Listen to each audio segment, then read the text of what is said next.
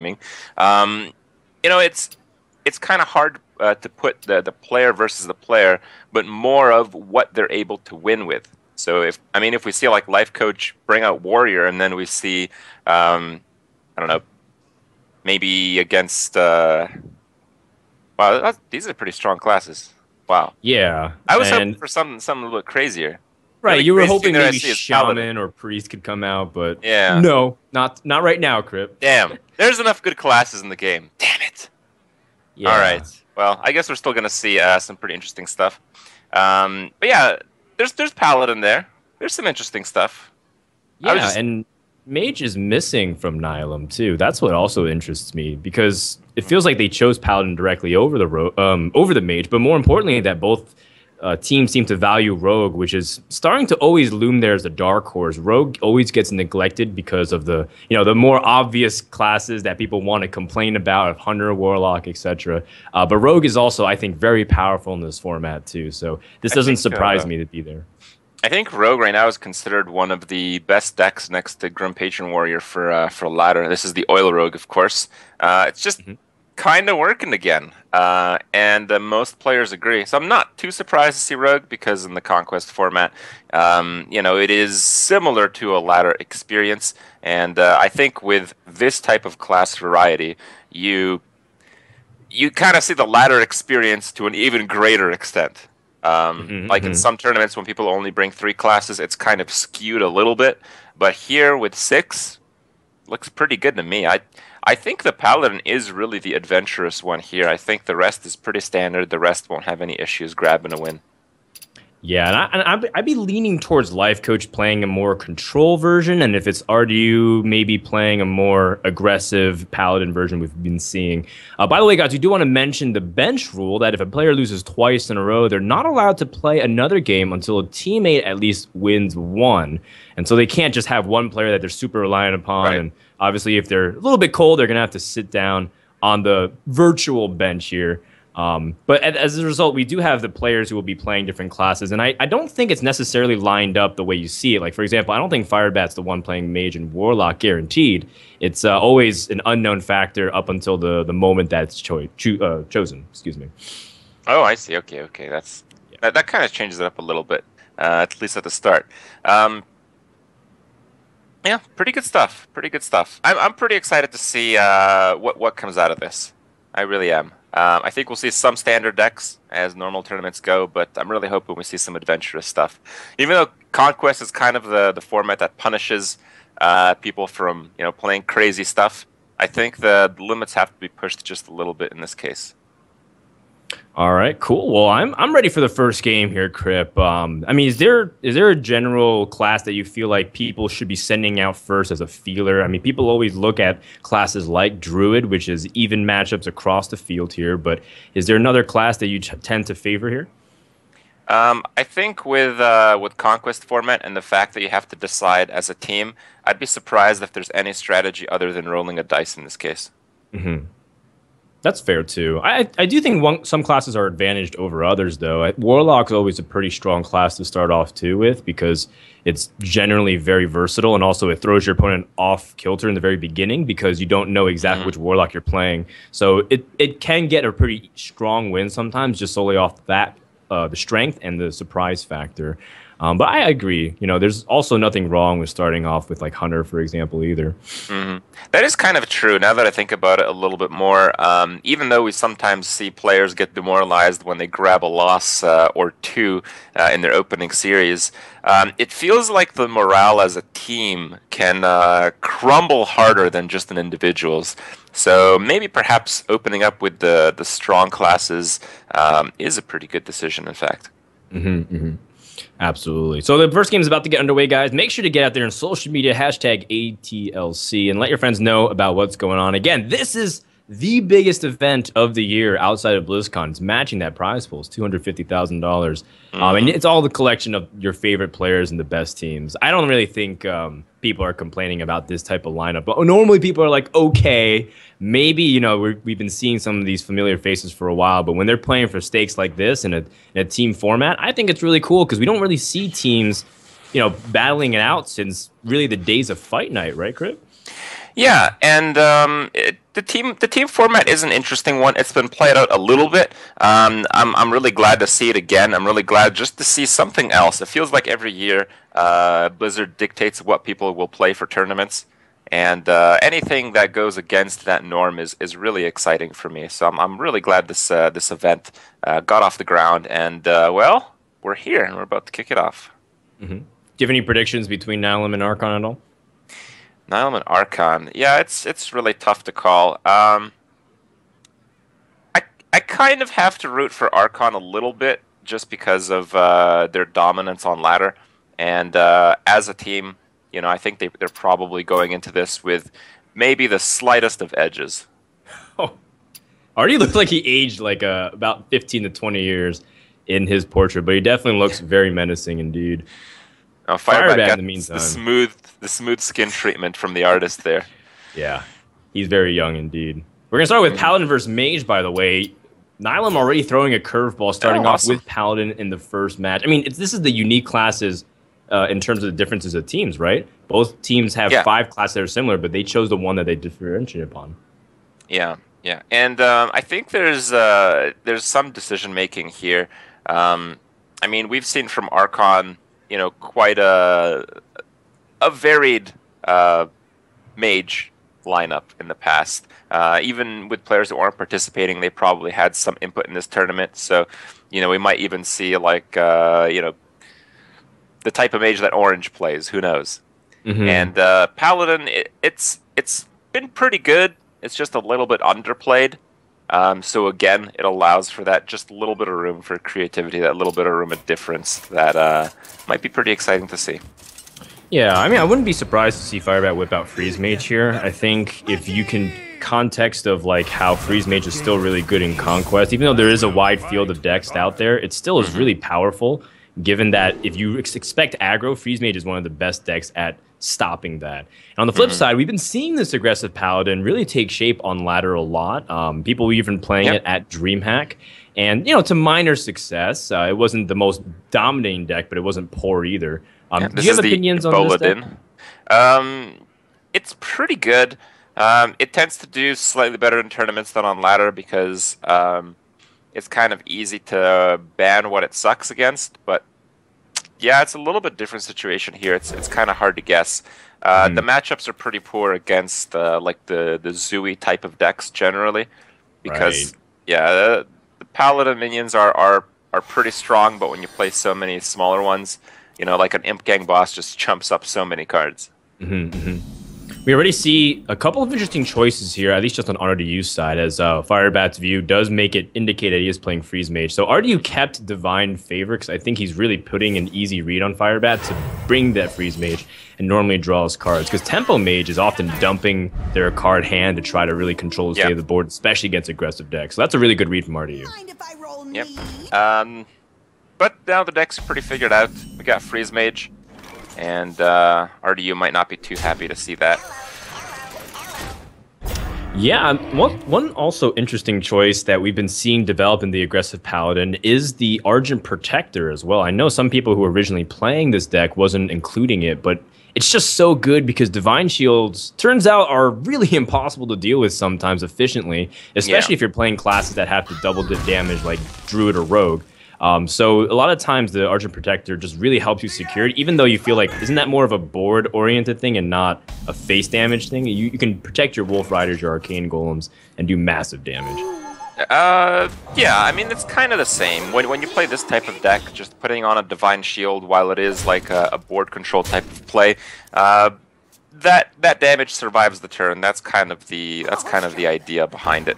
Play the zoo game, get your minutes to survive, get, you know, an attack 2, maybe 3 in, and then you're basically won. The main difference with the Paladin deck as opposed to a lot of other very aggressive decks is that it really lacks in the burst damage.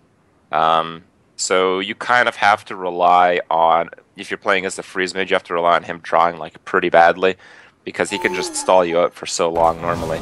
And, well, let's just say Divine Favor is a good card to have in that case. Yeah.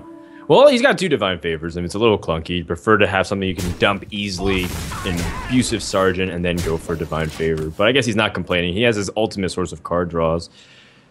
Firebat struggling a little bit, but it's not critical levels just yet. I mean, he does have some AoE, he does have a Blizzard and Flame Strike in the next couple of turns, but ultimately, he still needs to find ways to pick up things like Ice Blocks. That way, Alexstrasza can set up maybe a kill, or he needs ways to eventually stop this aggression from being able to overwhelm him. So he goes with the board control play, which turns out to be much better because not only does it reduce the amount of damage next turn, but it denies RDU that extra card. I feel some players would have considered not playing Frostbolt and just setting up for a better Blizzard, and that would have been a bit worse for him. Yeah, and the fact that RDU, again, picked up True Silver Champion a little clunky because it wouldn't allow him to play anything else. It is just damage to the face, and he picks up a second True Silver. So this is a lot of damage that he has over turns, but he wants to just start pushing out a lot of damage soon. Like you said, this deck does end up struggling with Burst sometimes, and you need that in order to threaten a deck like Freeze Mage, because it can take its time in this scenario. I just feel like the True Silvers are actually the cards that you need. Because the True Silver requires the mage to use his freezes inefficiently, which lowers the damage ceiling, which usually gives you an extra turn to push for damage. And I mean, you're never really going to have like that many extra creatures on the board. Like if you hit like 7, you know, they're not going to get to attack. So I think right now we're kind of at the stage where he has enough minions to where they're just not threatening enough to require Firebat to you know, deal with them as aggressively as possible. Okay, yeah, fair enough. The way I see it is that I think as much as this True Silver is great and whatnot, I think the key is really to be able to just pressure before the Ice Block really comes out here. But the thing is that the Emperor Thorson is also even more threatening because of what Freeze Mage can do, reducing the mana. Oh man, that Doomsayer was a pretty nice draw there here, Crip. It was. Firebat decides to stall out with it. Mm-hmm. And it's important to stop any kind of charger from being able to come out here. Both owls have been used as well, so you can't silence his owl and then do a buff play. Mm-hmm. This is pretty all in though. Like he's gonna have to Alexstrasza the Paladin, because that's the only chance he has of killing him. And if Alexstrasza can't push for damage, it probably will, but if RDU draws some taunt or some way to deal with it, it might be problematic. But if he doesn't get the Alexstrasza hit, it's going to be really hard to win. Yeah, it's interesting too because even though you have Alexstrasza hit plus a Fireball and ping is 15, he has a True Silver, so he will actually heal out of lethal range for you. Yep. So it's not even guaranteed that you can kill him. You need a little help off of the deck. Exactly. That's really the problem. Oh wow. Okay. Yeah, this is a really defensive play. I mean, he has a Mad Scientist as well, so whatever he pulls out, Ice Barrier or Ice Block will be super helpful. So I guess he's just going for a very defensive play here, because he realizes he probably can't kill his opponent anyways. Mm-hmm. Yeah, with one Frostbolt down, you're just drawn to the other Fireball. And you're hoping you're not getting taunted.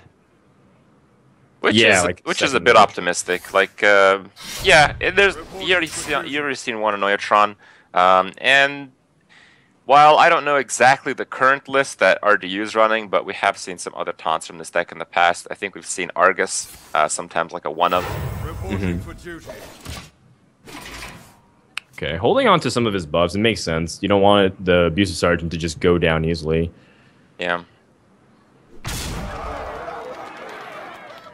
So I really think the Mad Scientist here is a big priority. I'm not sure if you'd want to freeze the face again, but I wouldn't blame him for feeling like necessary to do so. It's not even the fact that you're trying to stop the Light's Justice from hitting you, but again, the threat of maybe the True Silver #2 or Cog Hammer, those weapons can be threats over time.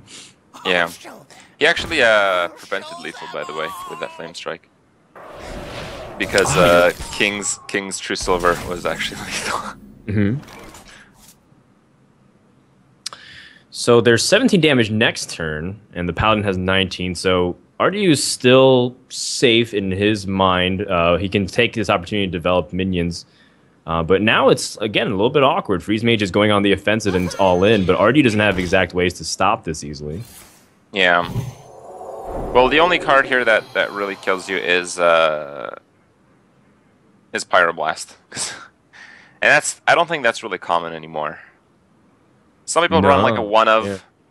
but even then, his only answer for it would be to Consecrate here, which seems terrible. Yeah, I mean, he can also do it retroactively if his opponent decides to trade for some reason, but in this case, I can't imagine Firebat doing so. That Ice Barrier, though. Yeah, oh, that's man. really big. I think So now you he can actually get Fireball the Leper Gnome. Yeah, Fireball on the Leper Gnome seems a much better play, just because that way he doesn't have to use Alexstrasza or even take the damage. And once again, shows lethal for next turn. Yeah, that's right. Now that Divine Favor number 2 feels so useless. I already wish he had something else here. Argent Squire is not a good pickup, so that's going to end the game. This is such a weird situation. Like, if you imagine yourself as the Paladin, it's like, you know, how am I not playing Divine Favor against a Freeze Mage? How does he have 0 cards? Yeah. It's like those sometimes when you're playing Hunter against Handlock. Handlock's got like 1 card or 2 cards in their hand. They never can tap. It feels like this weird scenario again where you have more cards than the control deck that's trying to stop your aggression. So this is a really uncomfortable spot. RDU, of course, knows that either that's Ice Barrier or Ice Block, and either way, it stops him from being able to do anything this game. Yeah. Yeah, he doesn't die next turn with the Consecrate, but he's basically dead. Like, this Paladin deck does not have any capability to deal with Alexstrasza and gain life with 1 card, which is all he's getting next turn. Well, he might be able to pick something up that trades into Alexstrasza, and he has another 2 heal from True Silver. So it's not 100% guaranteed over next turn, but it's going to be tough. I mean, Firebat has a lot of ways to draw cards into his burn, right? He has yet to pick up his Acolytes, his Arcane Intellect to draw more cards. I think he actually ping the dude. The 1/1, you mean? Yeah. It feels like that should be it, because either way, he's attacked for True That's Silver. all right. I think he's thinking about it. I don't think it really matters now that I keep looking at it. We'll just agree with whatever Firebat does. Well, I think it matters if this Loot Hoarder can get in an attack. Yeah, but it's not going to. Yeah, probably not. And there's nothing else to do here. You can't take down Alexstrasza. Unfortunately, you didn't pick up anything else. Blessing of Kings would have been great. You can draw a card here. Oh, you're right. And I think the card you need to draw is Kings. Quality, right? No, it's be Kings. I don't think Equality is in the deck. Yeah. I mean, some people have taken it in and out. It's always been cycling. Depends on what people read on the metagame, but that's going to be it. And Firebat takes the first game, despite RDU getting some of the key cards in this matchup in order to secure the victory. So Archon off to a great start. Yeah. While, you know, I don't like to punish players for losing, I'm kind of glad that RDU lost because we'll get to see the Paladin again. Oh, it's is a good way to think about it, right? Yeah, it's very optimistic of you. Yeah. Man, Crip, you've changed so much, man. You're looking on the bright side of things now. Awesome. Yeah. All right, Archon takes the lead. It's, again, you kind of mentioned a little bit how the team dynamic maybe changes a little bit in terms of the optimism of things. I certainly know that in the past when we've cast, actually, the team tournaments together, that, you know, once the teams start getting like 2 losses, some teams just feel like completely demoralized. And, man, if that happens in this tournament, it's going to be pretty tragic. Yeah, because there's a few dynamics to it. One, you're losing, so of course you're not happy with how the result is because you don't want to be, you know, losing to your opponents. The second thing is you're losing on behalf of your team. Yeah. So then you're also letting down your teammates. And of course, it could be flipped the opposite way. You're losing, you did your part, but you're watching your teammates lose, and it's frustrating sometimes because it's like, no, you're not doing it right. So then sometimes there's a little bit of dissent, a little dissent between the players. Yeah, tension. I remember Doggy House with, like, you know, when Artosis was making mistakes and Ecop would just rip into him relentlessly all the time. And, that was part of the fun for us to watch. But, of course, the players themselves weren't enjoying it too much. Yeah. Yeah, that's how it runs. That's how it runs.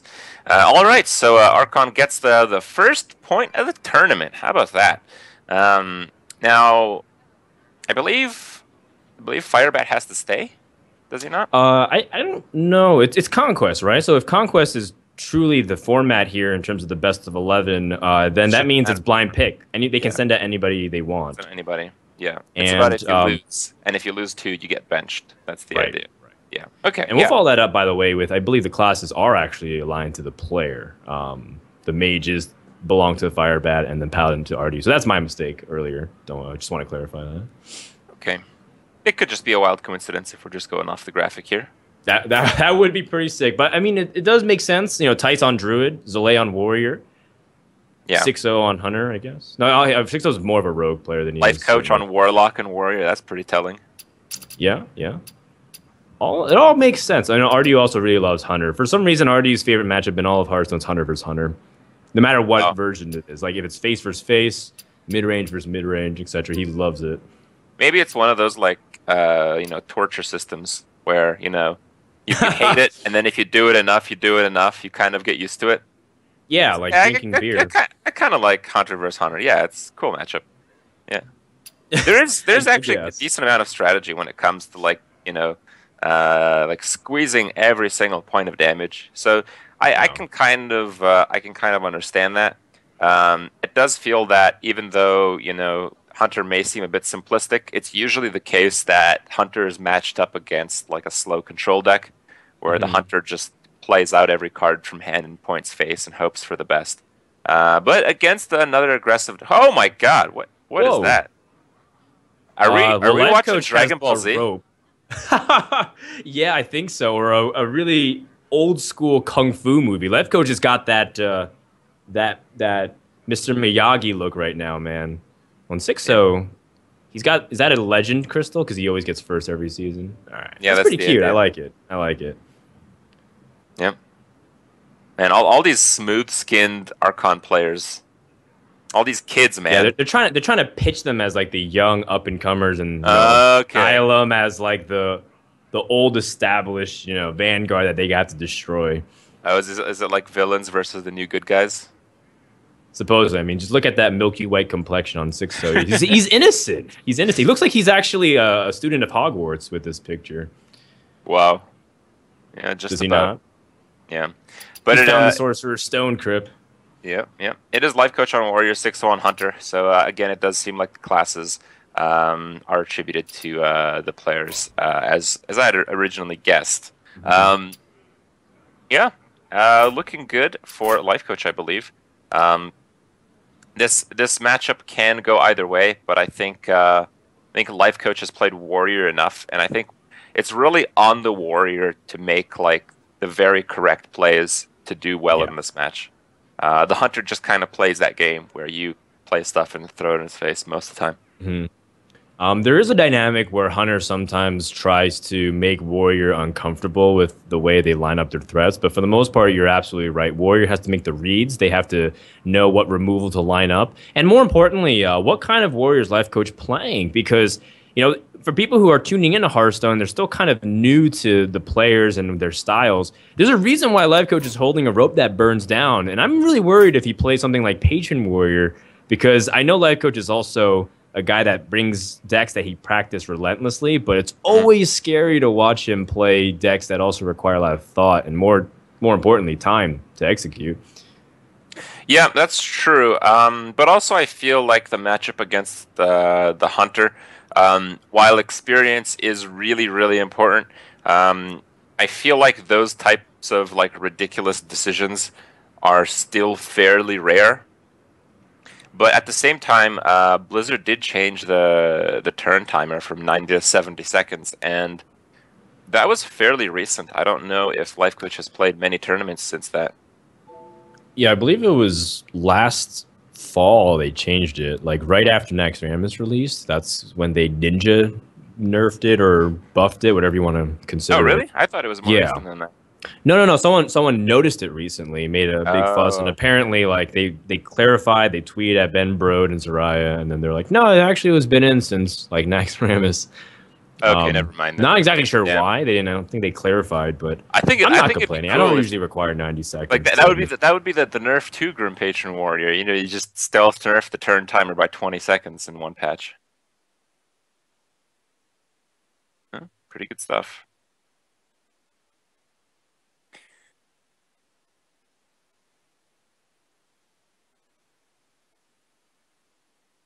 All right. Well, I think we're going to get into this matchup pretty soon. Looks like Froden has abandoned me. I'm all alone here, looking at Life Coach and Sixo's art. Yep.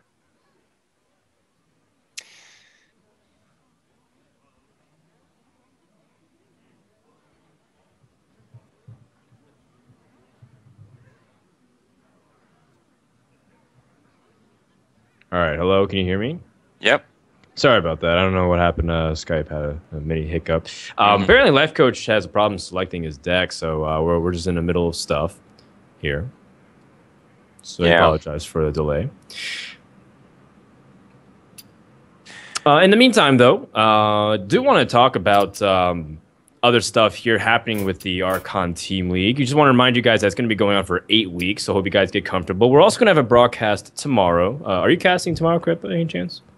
I don't think I am. No, I don't think so. I am. Both of us are going to be back and forth casting, one here, one there. That's right. I think we're both casting the majority of them, but with so many tournament dates, you know, we're not quite able to get through all of them. Yeah, we have other guys like Monk from Team Liquid who's going to be hopping on. I believe Rekful will be hopping on and casting too. You're casting with Rekful tomorrow. Oh, am I? Okay, yep. That's great. And I mean, I was... Tomorrow's match is going to be the other teams. It's going to be Forsen Boys versus Tempo Storm, and Celestial versus Team Liquid. Oh, that should be really fun then. Really fun. Yeah, it's cool. I haven't actually heard Rekful cast since Lord of the Arena. I'm not sure if he's been doing anything since then in terms of Hearthstone casting. And we also have some players also hopping in to be doing some casting too throughout the weeks. I know a lot of people were like, well, I really like Chalky's casting, and I really enjoy when Gara hops on the mic. I believe those guys will be rotating in and out, you know, as well as Amaz, who also is basically spearheading this entire initiative as well. So he'll be rotating into. Yep, that's right. I actually don't see Chalky on this list, but I hope he comes around. He's been doing a pretty good job recently. Absolutely. All right. Well, looks like we at least got one POV, and that is Sixo, the Hunter player. He's got an opening hand that indicates that he might be more of the face hunter, although you never can be truly too sure nowadays. That's a little bit of a letdown. I feel like this match from the... oh, there we go. We do get to see the Warrior POV. Mm-hmm. Yeah, I was going to say, I think this match from the Warrior side is really the more interesting one. Oh, so you're just saying you wanted to be on Life Coach's POV. Is that what it was? Yeah, but we get it anyway. It's good. It's good. All right. So the Frothing Berserker means he's playing either Math Warrior or Grim Patron Warrior, and you'd be crazy to play Math Warrior these days without Grim Patron. So if you're playing Patron Warrior, you got some of the combo cards, you got the Armor Smith, you got the double axe to stop the aggression. I think you're in really good shape here. Yeah, it's not bad at all. Now, Life Coach chose to play the War Axe from the left, but for all intents and purposes, Sixo will assume that his opponent will be trying to keep other cards like Death Spite too. And that Armor Smith will be really key, because the thing about Fire War Axe is it's great to get board position and stop aggro, but you still take a lot of damage, especially if they put out Animal Companion. Like, anything that comes out of it, Fire War Axe can't deal with it very effectively without taking a lot of damage back. So this Armor Smith will be super key. Mm-hmm. I wonder if he's considering dropping the Frothing this turn. I think sometimes players drop like the Charger here, and it's totally a mistake. But I think the Armor Smith and the Frothing are both pretty good plays. I like the Frothing though, much more aggressive. But again, it kind of gets stopped by the Misha. No Misha though. Yeah, you're absolutely right. In this case, Sixo has a slightly awkward turn. The best way to deal with the Frothing, you don't want it to get out of control, because that's certainly a card that can punish you heavily with so many ways to remove a 1 health minion and start stacking more damage back at yourself. Yeah, but, like, how do you get rid of that? I mean, the only real way is Arcane Golem, and the only thing worse than leaving a Frothing is giving a Mana Crystal to a Grim Patron combo warrior. I guess you just silence and keep going. I guess so. It's Really awkward, like we're saying, but probably the best in this scenario to take care of it. But now there's a board clear available. Yeah, this is pretty easy, I feel. You drop the armor smith, you attack with a weapon first, and then grab an armor point, killing one of the creatures with the frothing. I wonder how important it is to maintain health and like versus keeping the inner rage here, because the inner rage does effectively gain you a couple points of health, but more importantly keeps your frothing more health also, so that way it doesn't have to take die to explosive traps or a weapon hit from an eagle horn bow. But if he did have the eagle horn bow, maybe he would have also taken out that frothing berserker last turn. So yeah, there's a lot of things going through Life Coach's mind right now. If he has explosive traps, then that's totally fine because you have a Grim Patron in hand. Oh yeah, that's true. Grim Patron on turn 5, so you can just get that extra copy right immediately. Yeah. I mean, you also can get to armor up too if you use this inner rage, but it depends on how he wants to stylize it too, because the Fiery War Axe doesn't necessarily have the biggest impact for normal stuff against mid-range warrior, starting from like the later turns, but against face warrior, it's always live. It could always kill whatever comes out. Okay, well, he uses the inner rage there. Pretty interesting turn, actually. Yeah, he did like a halfway point between both of the plays that we were talking about. So he still conserved his health on himself, but he let his Frothing Berserker take the damage, that way he can gain an armor point here. And then more importantly, he started attacking the face with the Fiery War Axe, right? Yeah.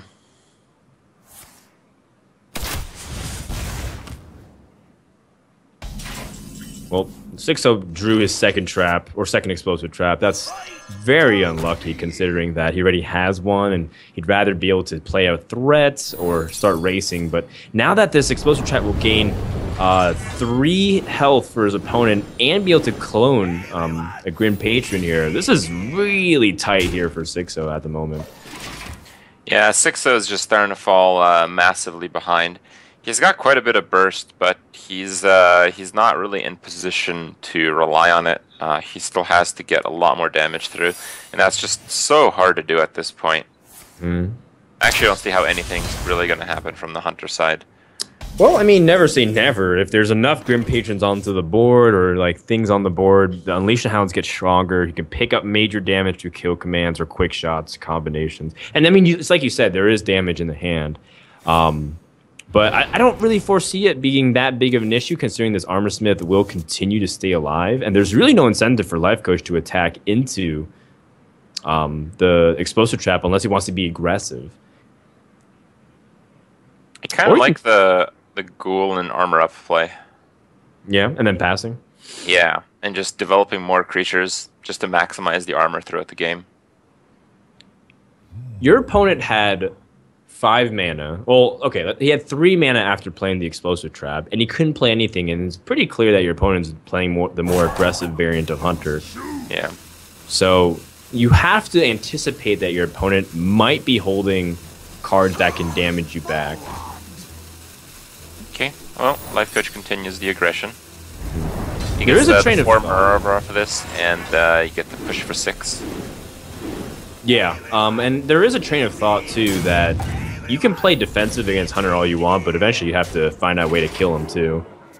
This is why, like, for example, sometimes if you play a combo deck like Malygos Warlock, you can play defensive with all these implosions and Hellfire stuff, or you can sometimes be super aggressive, hit face, and try to race them with your own burn. And I think Life Coach might be looking at that. He's saying, I'm at a comfortable enough health that I don't have to be super defensive and give time for Hunter to draw into good cards, and I can just probably pressure for the win in a couple turns. Well, 6-0 here has an opening to deal with these Grim Patrons, but because they were on the board for a while and because Grim Patron Warrior has Battle Rage, well, it doesn't matter as much that he can clear them, but it looks like he's probably going to. I mean, he has to trade. He has to trade against the Patron Warrior here in order to stay alive. Not quite. Well, I mean, I meant the sense that he couldn't leave that Warsong Commander up there because it's just too much of a threat. Yeah. I think this is a pretty good Execute Whirlwind turn. Yeah, and he leaves, he doesn't get super greedy and plays a second Acolyte, which is very understandable considering that. Well, I'm surprised he didn't attack first with the Grim Patron though. He could have gotten another. He could have gotten 2 more patrons actually. Oh, you mean hit into the 1/1? Yeah, hit into the 1/1, then Whirlwind. That gives you 2 more patrons. Yeah, and he already just used Unleash the Hounds, right? So it's unlikely that he has a second one. In fact, a lot of people are cutting Unleash the Hounds and just saying, I'll have 1 at most. It's a good observation, Crit. Like a life coach right now. Yeah, I can't tell if life coach is the one losing if you just judge by the faces. It's that smooth Archon complexion, man. Just throws you off guard. If only life coach could see 6-0 now. Well, he's gonna defeat him and steal his potion of youth or whatever it is. That's the secret to keeping him so young looking. How much damage is this? It's 7, 9, so a few damage points short. Trying to get lethal. Yeah. Yeah. Not yet.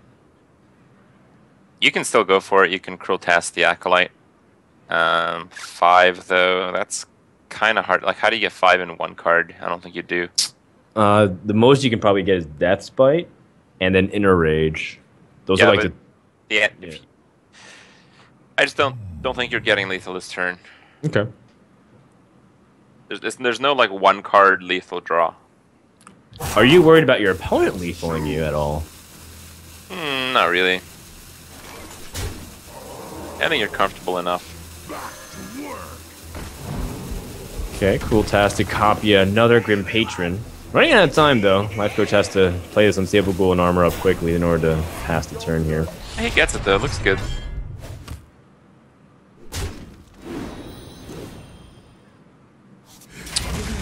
Okay. Well, he got the Death's Bite, so he's got 4 damage from the hand. Yeah. But this is looking like a victory here for Life Coach. 6-0 ran out of Explosive Traps, so he can't even stop this aggression next turn. And so he probably ran out of traps altogether, yeah. Yeah, and that means Life Coach evens up the series at 1 apiece. But I mean, the series is just getting started. It's a best of 11, Crip. We're in here for a long time. Yeah, yeah. I think it mostly had to do with the great opener that Life Coach got. There wasn't too much that 6-0 could do with what he had. Opening up with a Coin Knife Juggler, leaves you really vulnerable to a few cards, and well, Life Coach had all those cards, so didn't really work out for 6-0, and it is evened up, as you mentioned. Yeah, the life gain and the board control through the weapons was too much, and plus, 6-0 had awkward draws too. Yeah. All right, so Life Coach has gotten the Warrior out of the way here. Remember, this is Conquest. You have to win with every deck, which means you're only as strong as your weakest player or weakest deck. Let's go ahead and put it that way. Let's not put the pressure too much on the players themselves here. I'm just thinking back. Wasn't RDU supposed to stay? No, it's Conquest, man. Everything is blind pick. Every game. Every game is blind pick? Okay. In Conquest, right? So it's as if you switch decks, but the decks are tied to a player. It's not like Life Coach and be like, well, RDU, maybe you're bad with Paladin. I'll play Paladin. You can't do that. So plus, he won't do that because he's a gentleman. Yeah, the bench rule is if, one player just tries too hard and it just doesn't work, I guess. That's the idea. Yeah, I think it's that way you can't just queue up. Like if Firebat was losing with Freeze Mage repeatedly, you can't just queue up 5 games in a row with Freeze Mage and just try to win it out of the way. Completely tank it? Yeah, I guess so. So it forces some variety onto the teams. So that way that way you save the embarrassment and also the Gosu Gamer ranking points. So you don't just go 0-5. Well, this is going to be a really weird tournament to rank in that sense. Yeah, I guess it's just solely based off your individual series performance that you get your points. All right, well, I wonder if the players are going with a dice roll or if we're going to see some decks from the remaining players. Maybe we'll see Dice versus Zele coming up. That would be pretty interesting. I'm always pretty happy to see Tice play Druid. There's always some like crazy or aggressive way to play Druid that I didn't think was possible. That Tice always shows me that is every single time I see him play. So that's pretty cool. Druid's one of those classes that can win against everything, but some players seem to have just surprising amount of consistency with. Tice is one of those players.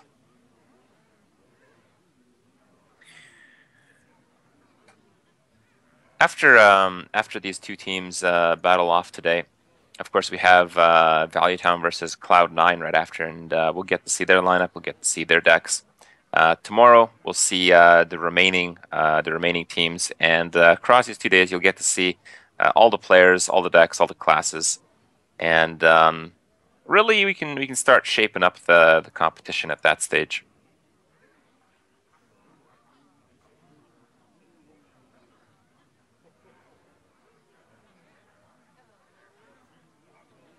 We'll probably get into this game here in just a second.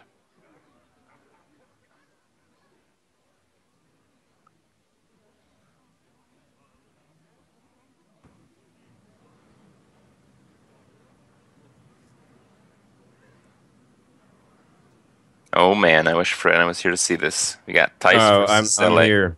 I'm here. Welcome. I'm back. Yeah, Whoa! Yeah. What is this? Tice is Tarzan. Yep. And wait, no, Zalay is Zalay is King Mukla. What is going on? Oh god. Why is he? What's with the rubber ducky? I don't know, man. It's that twisted smile that's just kind of getting me right now. I feel a little bad too because Firebat and Sixo looked kind of cute, like in an innocent boy way, but now Zalay looks really creepy comparatively. You think the ducky is never lucky? The rubber Never Something's lucky going on. ducky. This is an inside joke at the Archon house that we are not aware of right now, Crip. Okay, well they're probably getting some pretty good kicks out of it. And it involves some bath toys. Or does it? Meanwhile, Tice, he's going to be bringing his Druid here up against Warrior. Zalay almost certainly going to be bringing Patron Warrior. It's a deck that he's fallen in love with since the moment it dropped in Black Rock Mountain, and he's been playing it to top legends on multiple servers simultaneously. I think he was holding #1 and #2 in Europe. All the Archon players were around there. They were really trying to push for those ladder points. Yeah, that's true. They were like, they were also doing streams where they were like partnering up and playing ladder and just talking through plays and stuff. So it was like, 6-0 he was also top legend, but then Zalay and Purple Drank were also doing big pushes too. Yeah, the Archon guys really like to collectively do well on ladder at the same time. If you've seen some of the tweets, they got the 1, 2, 3, 4 sometimes. Have you seen that one? Yeah, pretty fun to look at. It was. They're certainly like extremely dedicated, because I mean, just being at that spot, it's like, yeah, of course you have to be pretty good. All these players are pretty good, but you really just have to put in so many games. You have to be so composed in all of them, and really be at the top of your game. I agree. When are you going to make the big push, Crip, to the top ends of Legend? When are you going to start tryharding, huh? You just have to make it worth it. I feel like the reward system's pretty lackluster right now. I must protect. Gotcha. Well, do you have the card back? Nope. Well, there's one incentive at least. Yeah. If you're gonna go for every golden card in the game, you have to get every card back too, right? Yeah, maybe one day. And you have the most valuable account in Hearthstone. There's no way that I do. There's people who spent like tens of thousands of dollars on like every single card already. Yeah, but the card backs though, the card backs. I still don't have too many good ones. Like I don't have the Dalaran Flame. I think the best card back in the game is actually the Chinese exclusive one. It's like a full golden regular one. I don't even know how you get that, but I'm like so jelly. Fly to China and go into one of their open tournaments in order to get that card back. Is it still available? I think so. I think it's available to every season they have the open tournaments. So. But can you actually activate that on like a US account? Like, can you go there and play with a US account?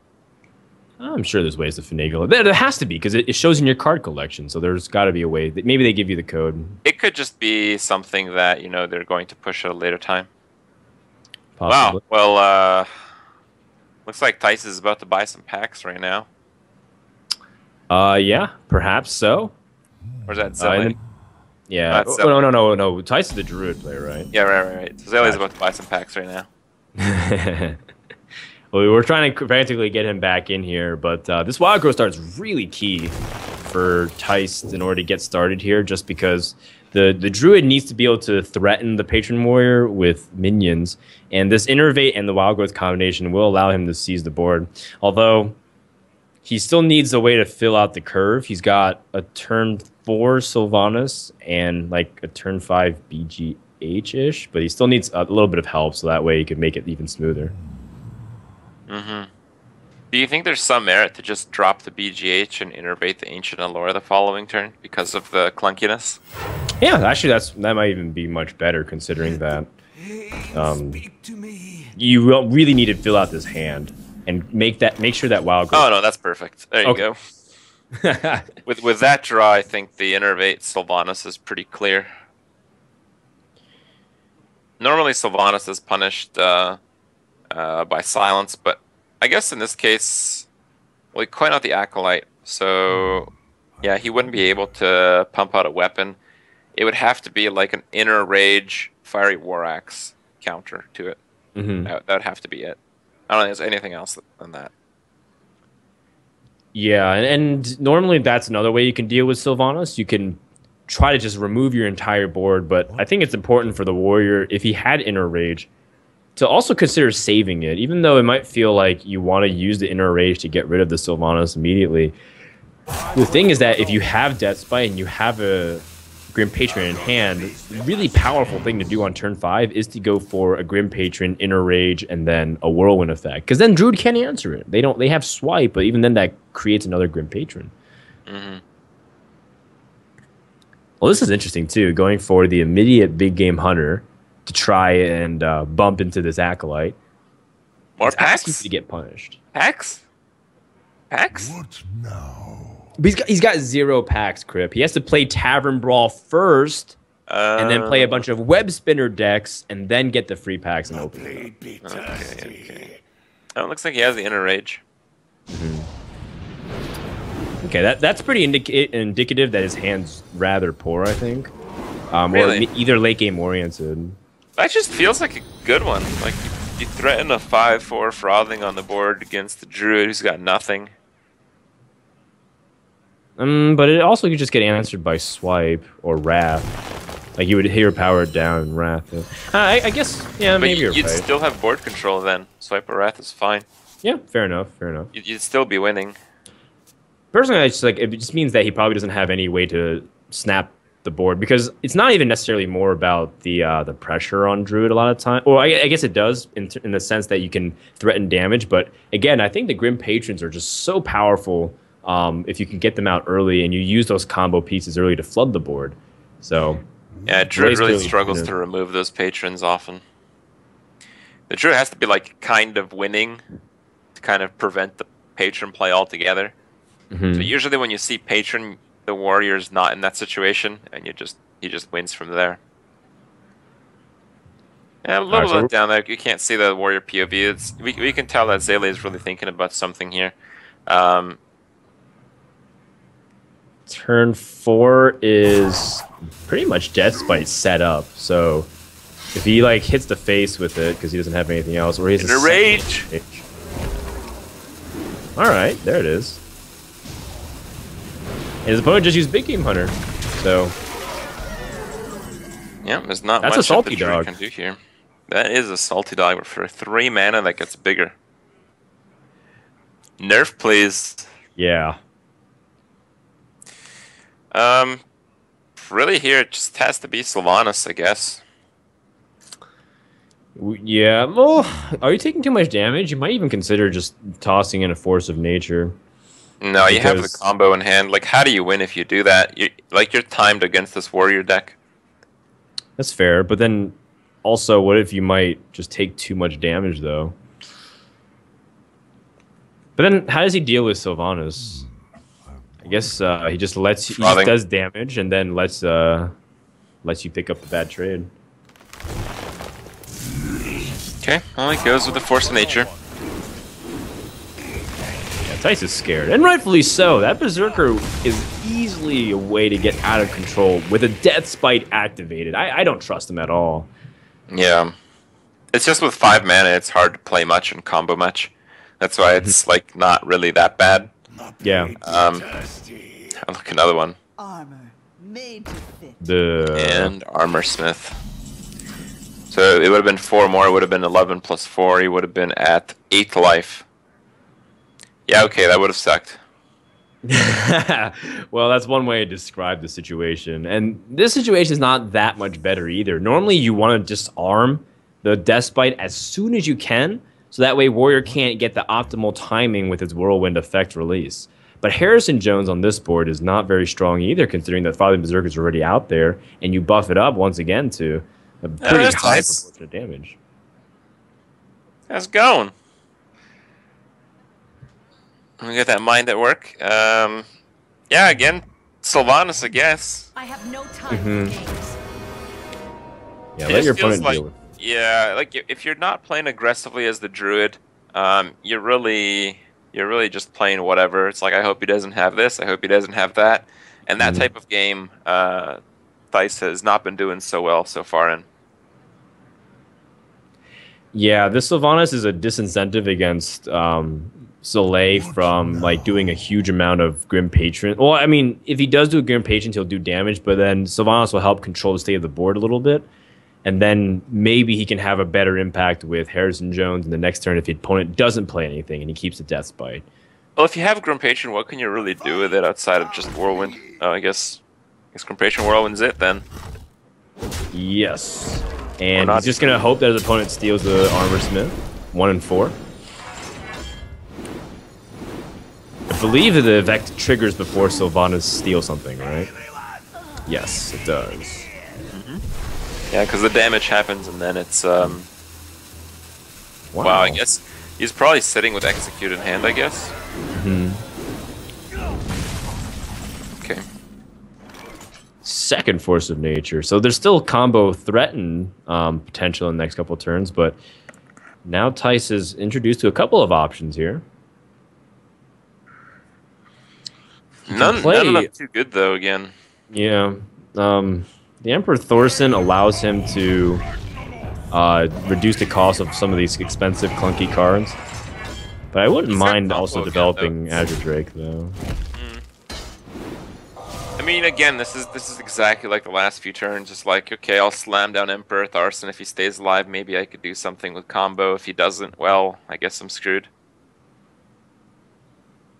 And yeah, it just I don't know. It feels like Zele is just playing his own game, and Tice is just trying to stay alive. Yeah, although, like, say Zele hits all face and plays minions, though, that's exact lethal with combo damage. Because he's at 21 health, and 21 plus... Actually, he can do 22 damage because of the hero power.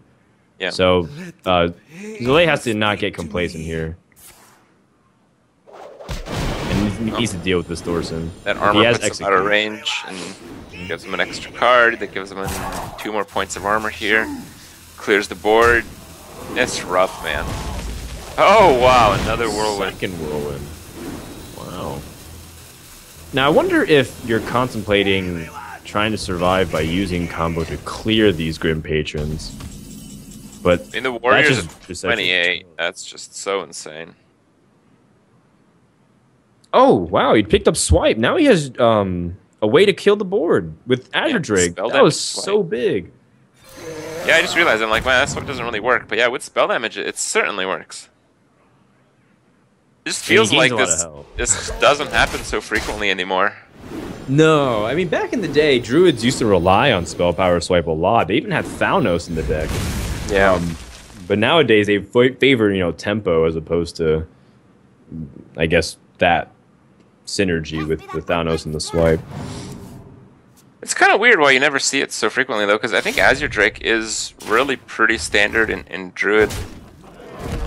Yeah, people don't really play Spectrum Knights anymore at all. I saw it yesterday on HPL with Kranich, but yeah, he does weird stuff because he tries to surprise his opponent every time. Generally speaking, Azure Drake's the most standard option. Yeah. Yeah, it used to be the case where you couldn't use Azure Drake because you had Spectrals, Sludge Belchers, and Drew the Claws. You just couldn't have like another 5-drop. Do you think it can make its way back? By the way, the second Savage War was really nice too, so we can fit a double Savage War combo. Yeah. But do you think Spectrum Knight will make a way back in the metagame? Because I feel like sometimes it's still really strong against the spell-heavy stuff. Like, you can't execute it easily. Most classes can't deal with it very effectively. Yeah, I think at its peak it was really just a really big punish for the rogue decks that were playing, spell-heavy stuff. Yeah. These days, I don't see it as such a direct counter anymore. But, yeah. I mean, we'll certainly see it pretty soon if that's the case. But I don't think that's quite the case. Yeah, and, well, I mean, we don't have to worry too much about that because the threat is super real right now. Like, Zalay is going to die to a 2 Savage War plus Force of Nature on at least what the Shade should guarantee. Because a lot of these decks, they don't really run Brawl in their Grim Patron Warrior. A few people do try to experiment with it, like Savit from Team Liquid, but it's generally not standard at all.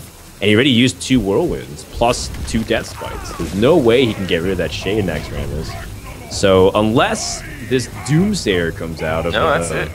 Yeah. It has to be Doomsayer. How about that? And that's it.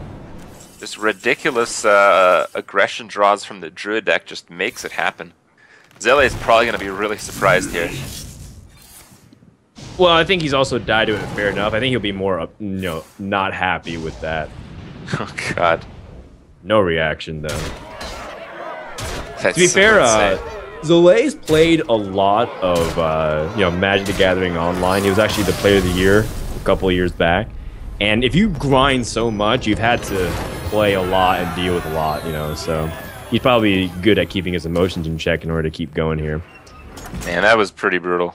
Yep. Zele just felt like he was winning and Tice just surviving. But, I mean, when you draw the combos, just one turn was enough to take it all back. And Tice takes it, puts an extra point on Nihilum's board, and Nihilum is ahead now, 2-1, I believe. That's right. But it's the first to 6 because it's a best of 11. So we're 1 hour into the broadcast, guys, but we have plenty more action. Of course, we're going to have another match after this as well. It's not the only best of 11 that we have. Yeah, I talked about it a little bit when you dropped it earlier. It is we're going to see the other quarter of the tournament. So today we're going to go over half of the teams, and tomorrow is going to be the other half. Right now we're doing Nihilum versus Team Archon.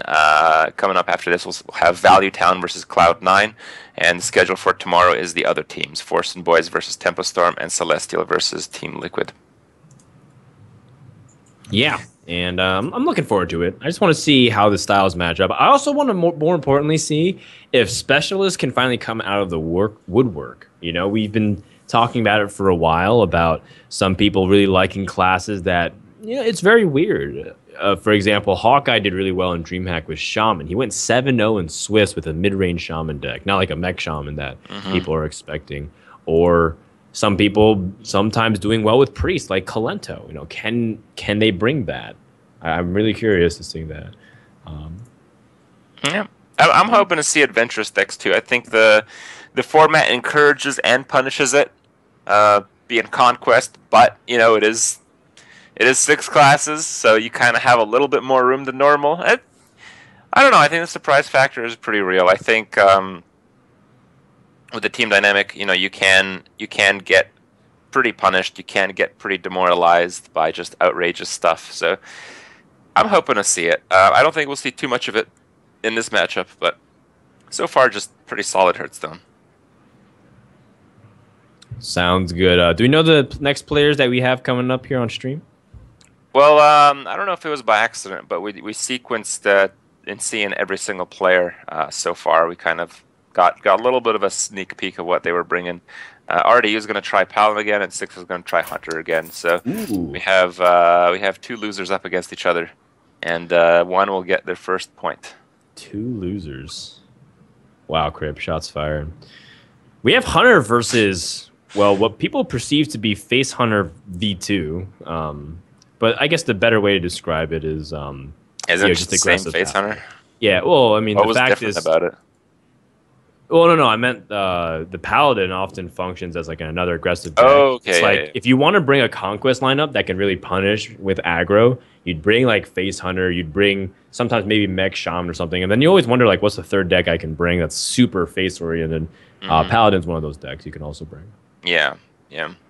It didn't quite work its magic against the Freeze Mage of Firebat, but that was just a really weird game. Firebat played that so aggressively with like no cards, no backup, just completely all in on the Alistraza hitting face 3 times. But I mean, it did, so he took it. Very weird game. All right, here we go. Unleash the Hounds again. I mean, you were mentioning that it may be out of the cycle, but we've seen it drawn quite a few times already. So maybe there's in fact more than just the one. Yeah, and it would be really useful against Paladin, especially with how many 1 health minions that they usually create. Divine Shield minions, yeah. Yeah, that also comes into play too. RD starts off with an Archon Squire, though, and that's going to immediately present problems because the Paladin is really good at controlling state of the board, especially with, Knife Juggler, Muster for Battle, Consecration. Those things will really help control the state of the board. Who do you favor here? I feel like the Hunter ultimately just has the better hero power that lines up in terms of the racing. Even though the 1/1s do end up stacking up, they can be liabilities for Unleash the Hounds. No, I just have to do the opening hands, and right now I think I prefer the Paladins. Yeah, Muster's just insane if the opponent didn't have the explosive trap, but there's also the Blessing of Kings this turn too. Yeah, the Blessing of Kings is alright. It stops 3 damage, but you still take a bit extra, and you can get owled. In fact, you're going to get owled, so. Yeah, the Consecrate is really the play that clears the board. Yeah, but Consecrate on a board like that doesn't feel as powerful compared to, like, for example, if you play Muster for Battle and then they have Unleash the Hounds, but they somehow clear the board or something like that. It's really good as a way to make sure that it's a response to a card that you I wonder feel if like 6 goes face here. Okay, good. You're certainly quite eager to keep going face when you're playing that Hunter deck. But if you go face there, you get totally wrecked by Consecrate. I mean, you're never going to really push for another point of creature damage. That's a really bad spot to be in when your opponent's at 25, also playing an aggressive deck against you. Yeah, and these small points of damage do end up making a difference here. If RDU ends up going face or ends up trading into this Iron Peak Owl, like these type of things ultimately might decide the outcome based off of the little bits of damage here. I like the face hit there. You might be tempted to trade, but if you don't trade, you kind of push for more damage next turn. This is really a battle of one player trying to be ahead of the other on the board to get that free damage in. I think Zixos might trade for that. I'd be surprised to see if he trades here, though. He does trade. Wow. Oh. Wow, he really doesn't trust the Paladin to have anything on board. I mean, Paladin, a lot of their deck synergy is dependent on having a board. They have Blessing of Kings, they have Cog Hammers, they have Abusive Sergeants. Yeah, I mean, I guess since if you started trading, I guess you might as well just finish it up there. Yeah, this is really interesting that both these really super aggressive decks end up just going for board control here, so very early on. All right, so he picks up this Arcane Golem, ends up just going for a board clear and playing this Argent Squire, but now it's kind of like the race is again starting, or like the game is starting, and Hunter's way ahead in the health totals, and that's a really scary place because now you're gonna have to play board control, and Hunter's free to go face. Yeah, that's true. I mean, you were like 7 points ahead, but with the Hunter having initiative with a Charger there, that does change it quite a bit. Struggle is going to be so big if it hits the Wolf Rider. That allows him to get 4 damage to face more. No, just one. Wouldn't you want to put the... You don't have to buff the Divine Shield. Yeah, that's true. You're right. It feels much better, though, because of things like Explosive Trap. Exactly. It feels much better. That's true. Yikes. How much damage is this? 6-8 next turn, plus the Hero Power and the Explosive Trap. That's 12. So RDU, he just needs to pick up or not RDU, sorry. 6-0 needs to pick up a Beast, or he just needs to pick up more burn and charge, and he basically just wins this game. I like this a lot. It's going to be hard to play out everything next turn, and you basically guarantee the double draw with the quick shot. Well,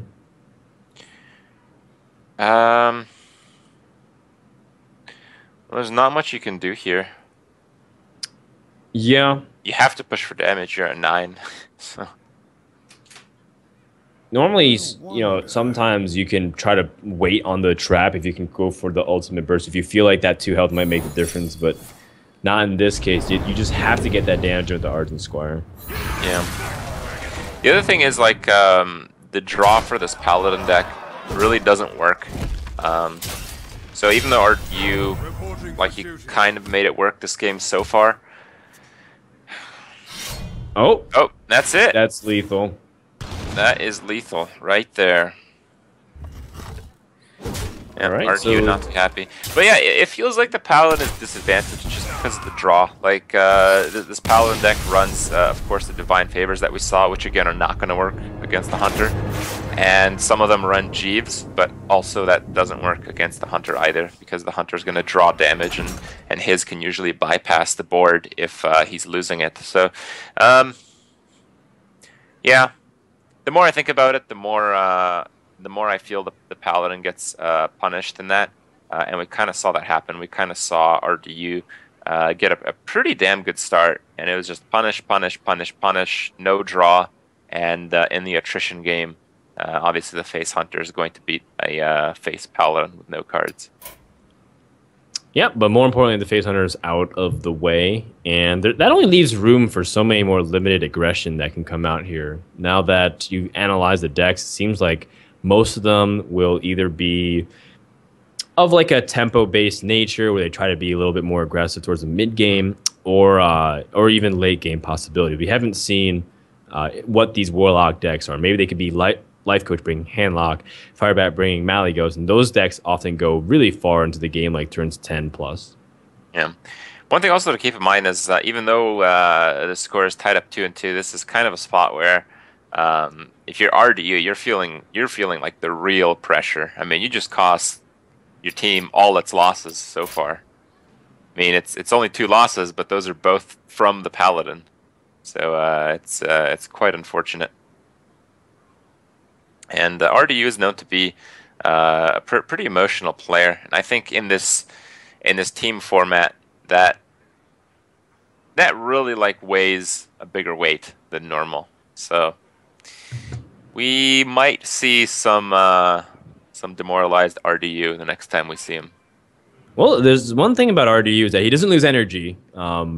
He's kind of like that, main character in the anime that just like it's really loud and doesn't know when to shut up sometimes. Like when RDU, if he wins or loses, ends up talking for like 15 minutes straight and analyzing the game, the kind of player he is. So if there's anything for sure, I know that he's fired up even more to win and definitely looking to strike back. Yeah, I know for a fact. I've seen. Okay. I've seen the opposite from him as well. I've kind of seen the defeatist mentality a few times. You think so? Yeah.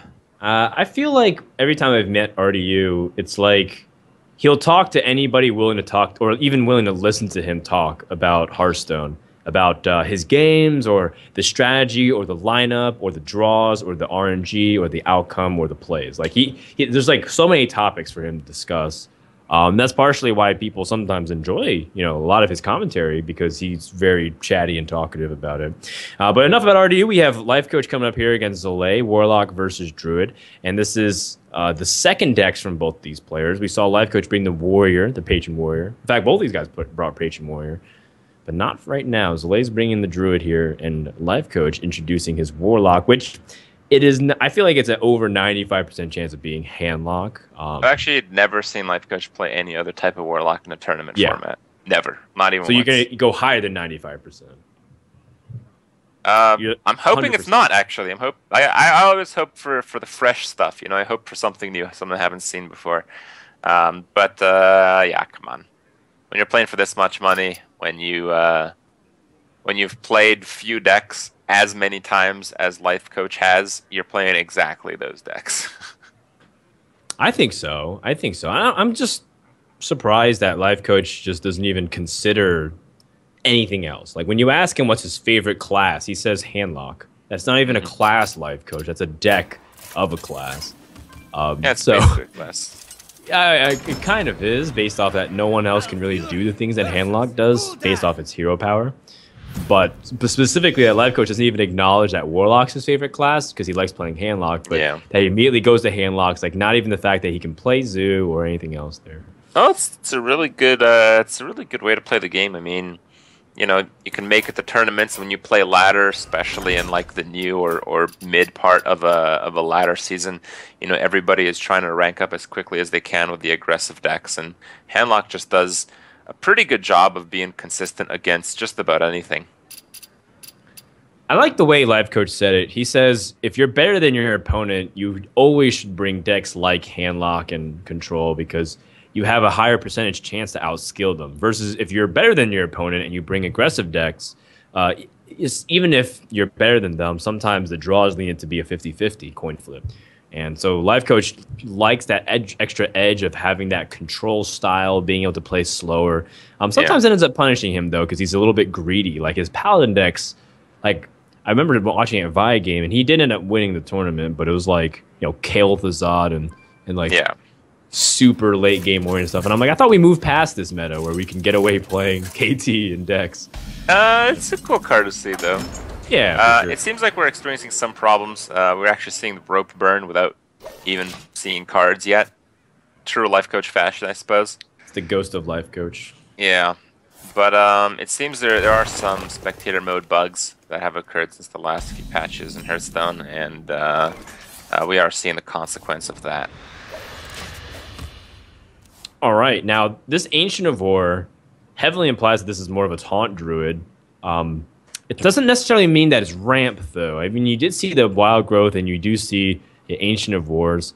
And a lot of people might lean towards, you know, oh, awesome, you know, ramp druid. You start playing a lot of late-game threats. You have big taunt minions, plus the Ragnaros and Cenarius, etc. But we've also seen some middle-of-the-road druids that play these heavy taunts, but still have the Force of Nature Savage Roar, because if you find out that there's no threat of burst, and the druid has to win through board pressure alone, and you can get away with a lot of greedy plays. Yeah, it's just a bit tough to sometimes fit that in. Oh, for sure, because you want to try to get a bunch of like good curve, and you also want to play cards like that really help you continue to ramp. You don't have to worry too much about card draw, though, because you're often playing only one threat at a time. So it's really interesting and dynamic. I mean, we've seen some ramp druids even go super greedy and play Faceless again. But I don't really think the Faceless Manipulator will be making an appearance today. All right. Well, it's a Life Coach turn here. What do we do? Well, you can't tap unless you want to give away the coin. Because you'd be at over 10 cards the following turn. The normal convention logic is to drop the Ancient Watcher, since it gets out on the board and you're not going to be using it much anyways. Plus, it might threaten Shadow other Flush. Ancient Watcher with the Protector next turn. Or maybe just like Protector and tap or something like that. Depends on how things go. Well, you have to draw the other Ancient Watcher, of course. Oh, right. Sorry. Okay, some demon flavor. I like it. Interesting. Ooh, Life Coach is not playing Mountain Giants, or is he? I don't think so. I think you can play Demon Handlock and still include all the giants. Can you not? I mean, you can. It's not impossible, but I do know that Void Caller. Yeah, it doesn't synergize nearly as well because Void Caller pulls cards out of the hand, and Mountain Giant tries to be played on curve, and there's a little bit of awkwardness in that. I remember Strifeco was experimenting a ton with this deck, and he eventually found success that you just had to take out the Mountain Giants, which I thought was really cool, because it's like, well, you know, people thought Mountain Giant was core to handlock. You tap and you play big minions. But yeah, Drake just ends up being a lot better because it's a safer play against BGH and a few other cards. Wow. Okay. So Zalae rightfully, chooses to say, I don't want to pull out a demon from you. You can keep your demons. I don't want them. But there are no demons in the hand. No, but it just works here. The thing is, if Life Coach doesn't pull a demon, Zalae's gonna know. Yeah, it's true, right? There's no demons that you'd want to pull normally in a demon handlock that's bad in this scenario. Doomguard, Dread Infernals, Jiraxis, like all of them would be okay here, considering that you can pull them out, taunt them, and then have a really big board. All right. Well, Sylvanas does some work. It's mostly the Giants that are going to do the work, though, as Zalae doesn't have a good way to remove them, and Druid, if you don't have that BGH, it's just really hard to work around those 8/8 taunts. Yeah, for sure. Drawing some cards because he might pick up the Savage Roar and end the game soon. Keep in mind that handlock's not exactly at the highest life count right now, but how much do you press in here? He also didn't attack with the Void card like you mentioned, Crip. So can he call that bluff and attack? It's going to be a hard read on Zalae's end. It is a pretty hard read, but I think it's one that he's capable of making. I think just more often than not, there is no demon. So if you feel like you're favored to win, then maybe you won't do that. But if you feel like you're not favored to win, yep. And he makes the right call. Very nice. And I mean, it's not the most out of the world call, too. I think you broke it down very nicely here. But it's really important that he makes it. Now, there is a Shadow Flame play to steal the 1/2 slime, I believe, that comes out of the Belcher that you after you're done trading in. But I don't really know if I like that play as much as I like searching for other things to do. But the board is also really scary. What if you attack Sylvanas into the 3/5 and then you Hellfire? And then you can tap and play both Molten Giants if you want.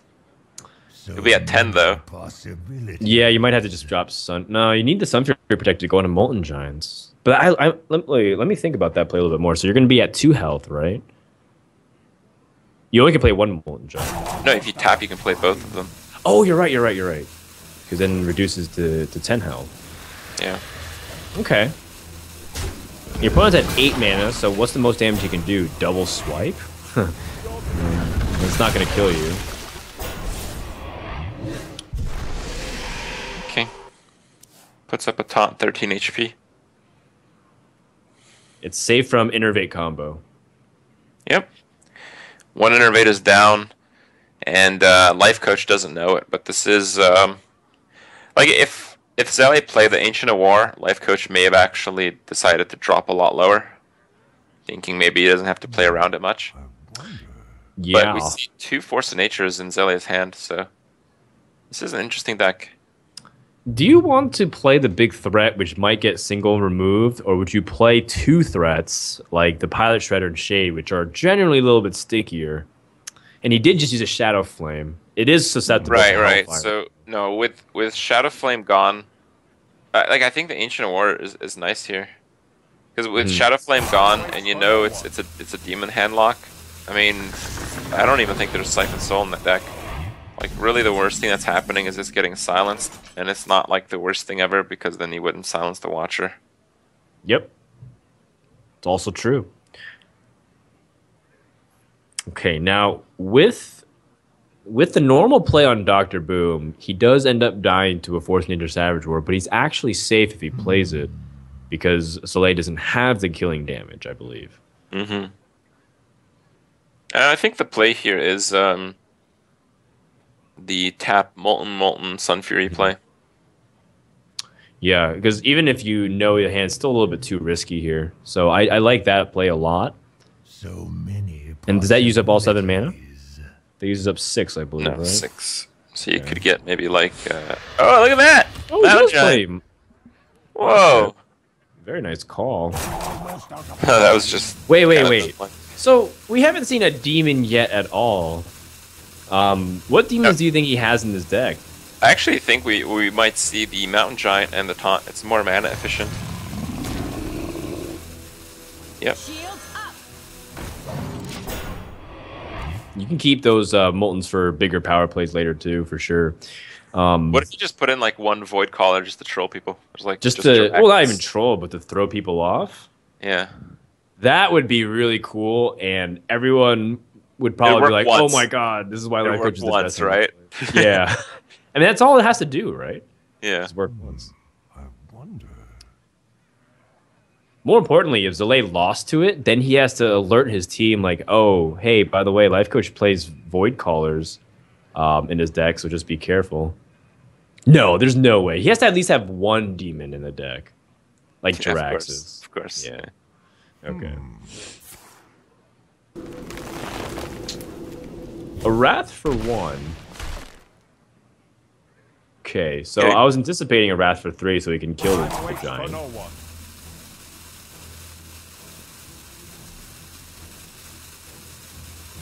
Well, this is interesting now. You only have 7 mana, so you can play a 4 and a 3. Yep. You just start jumping down those taunts, I believe, and hope to get a nice combo in a turn or two. Yep.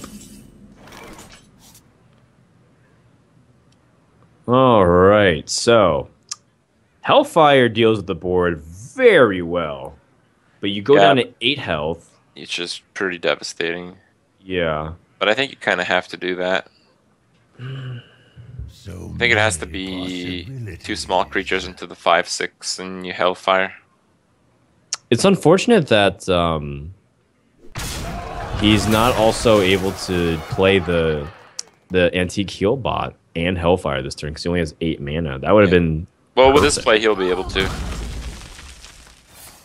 He can Hellfire next turn if he really wants. That's true. Oh, man, a Patient Assassin. Is that like one of the best cards you can get off the Shredder against? I think that's okay, though. Like, with the Sun Fury draw, I think you're okay to Hellfire now. I think you have to Hellfire now. Yeah, Hellfire and then double Molten. Nope, he's just going for the Moltens. Okay, Molten and then Molten, Antique Heal bot. And, probably heal. Yeah. That is a mighty fine board. But if he draws Savage Roar, I believe that's game anyways. Oh my gosh. Wait, hold on. I didn't Is count. the game 5? No, it's not. He's too short. He's too short, right? Okay.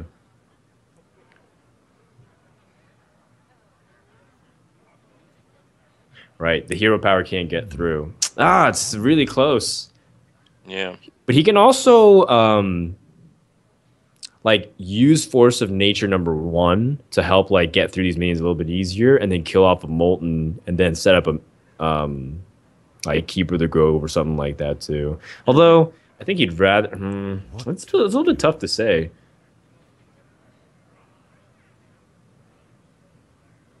Time waits for no one. Yeah, the funny thing is the Patient Assassin's really bad. Well, I mean, it's useful in taking out a giant. Yeah, but I think if you got a few other 2-drops, he could have won. Yeah, he could have won the game, right? If it was 3 attack or higher. Was it? No, because then it wouldn't fit as nicely. Wait, actually, I don't think it matters, right? Because then he still needs to attack into a taunt either way. Mal'Ganis! Alright, so that's the obvious synergy, too, considering that you can pull out Mal'Ganis with the Void Caller. Yeah, but is that good enough? I mean, he might not need it. He's got so many ways to be defensive. He can play Sun Fury and Dr. Boom here. Okay, but like you can't really taunt up much if you do that. Yeah, you can't taunt Dr. Boom and the Molten Giant just because the Boom bots. I feel like you're gonna want more cards in this game anyway, so I think you can tap Healbot and taunt up. So many possibilities. The Dr. Boom, though, is such a big play onto the board, though. Your opponent hasn't used a big game hunter, So maybe you're giving him, like, you basically don't give him much room to breathe by doing this play here. It's a huge amount of damage. And in fact, this is threatening lethal next turn already. Mm-hmm. How much are we off? Down there.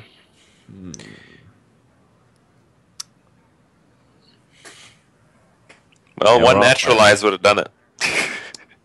One naturalized, you're correct. People haven't played that in so long, except Natural Remedies Druid deck. Mm-hmm. Well, even if you had that, actually, you'd still have to take some not that great Boombot RNG against the Force of Nature board. Oh, you're right. Is there an alternative at all to potentially survive here? Yeah. Ancient of War? But then if you have the Iron Beak Owl, then he just gets past it. Yeah, but I think you're at that stage where it doesn't matter.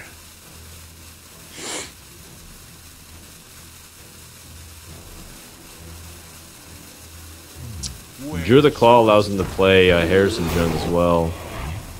Oh, he's going to go for Keep of the Grove and try to get past this, and hopefully he can combo next turn. It's also appropriate, too. If anything sticks, then he can... Oh, shot onto the Keeper. Rip on that. Alright, how much damage can Life Coach push for here? There's certainly some lethal options with Ragnaros. Wow. That sucked. Yeah, that was terrible. God. That was like the worst thing imaginable. I mean, he could always do the 50-50 rag lethal, but there's got to be a way to do it even better, right? What if you use Hellfire instead? No, I don't think there is a better one. I think that's about as good as it gets. I think the only alternative you have is maybe to just slam down Mal'Ganis as well. Yeah, I'd like that a lot too, is the guaranteed way to shut it down, because if he had Big Game Hunter, he still can't afford to combo and kill you, because you had 16. Why did you iterate? You'd have to have Big Game Hunter? Combo No, there's no way. Yeah. This is very unlikely. I think I'd actually just play it even safer then. I think I'd just kill that, and yeah, exactly. Alright, well, Zalay doesn't really have a way to come back from here. I mean, Druid already has a hard enough time dealing with one big minion. More taunts. Yeah, not enough mana. This is a cool deck. It's just like all the taunts and double combo, probably. Mm-hmm. They just stall the game until you can play combo. I can see how that would work against so many decks, but Handlock is not one of them. It's probably a strong de-emphasis on the 5-drops that Druid usually has like a lot. Zalay ends up passing, so that's going to end the game here.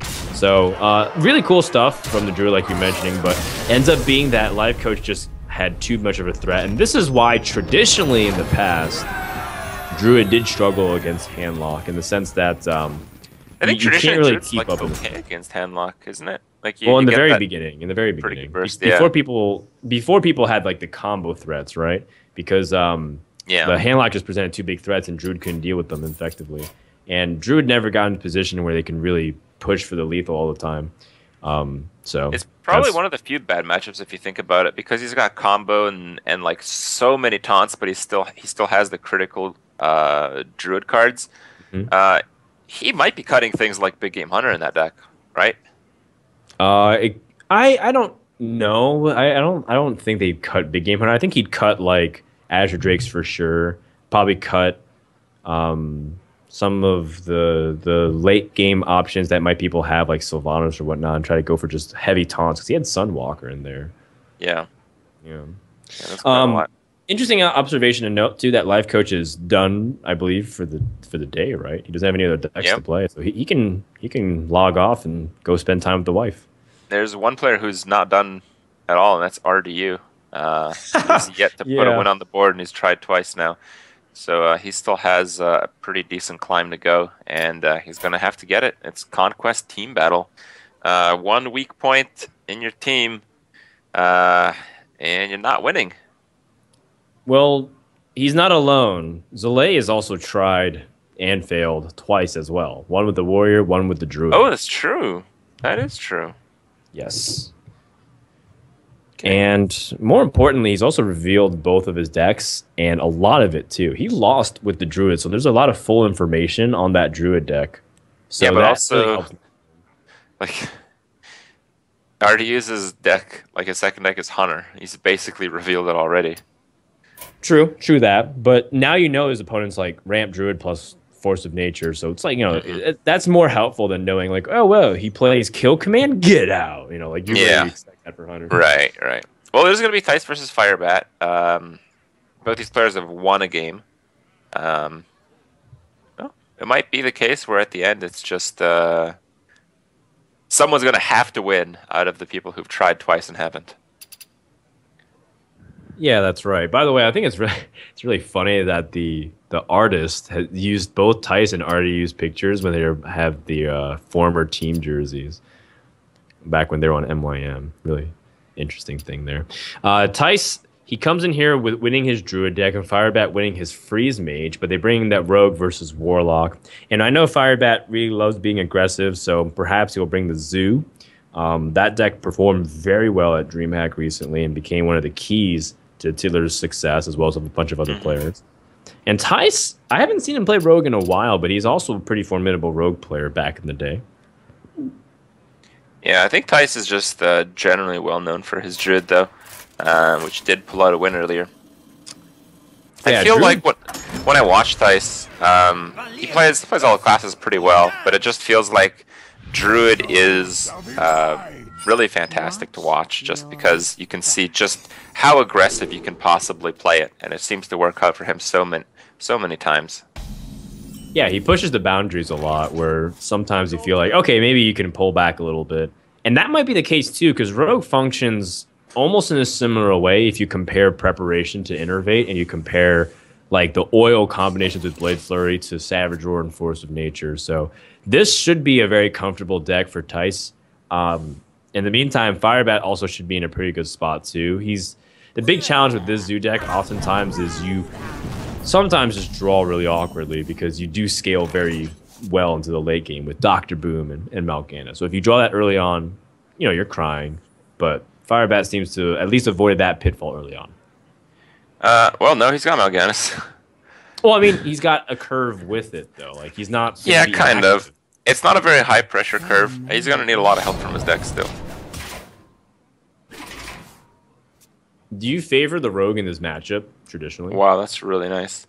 I think the Blade Flurry is kind of put the Rogue ahead of most Zoo decks, but this isn't really most Zoo decks with Eggs, Imp Gang Bosses, and the Mal'Ganis option. Yeah. It's definitely a slower approach, the mid-range version here. Yeah, I think it's very close. Huh. I think Rogue... I think Egg... Yeah, I think the Rogue probably still has the edge, though. I mean, you have Saps from Mal'Ganis, you have the Burst, you prevent the Warlock from tapping much.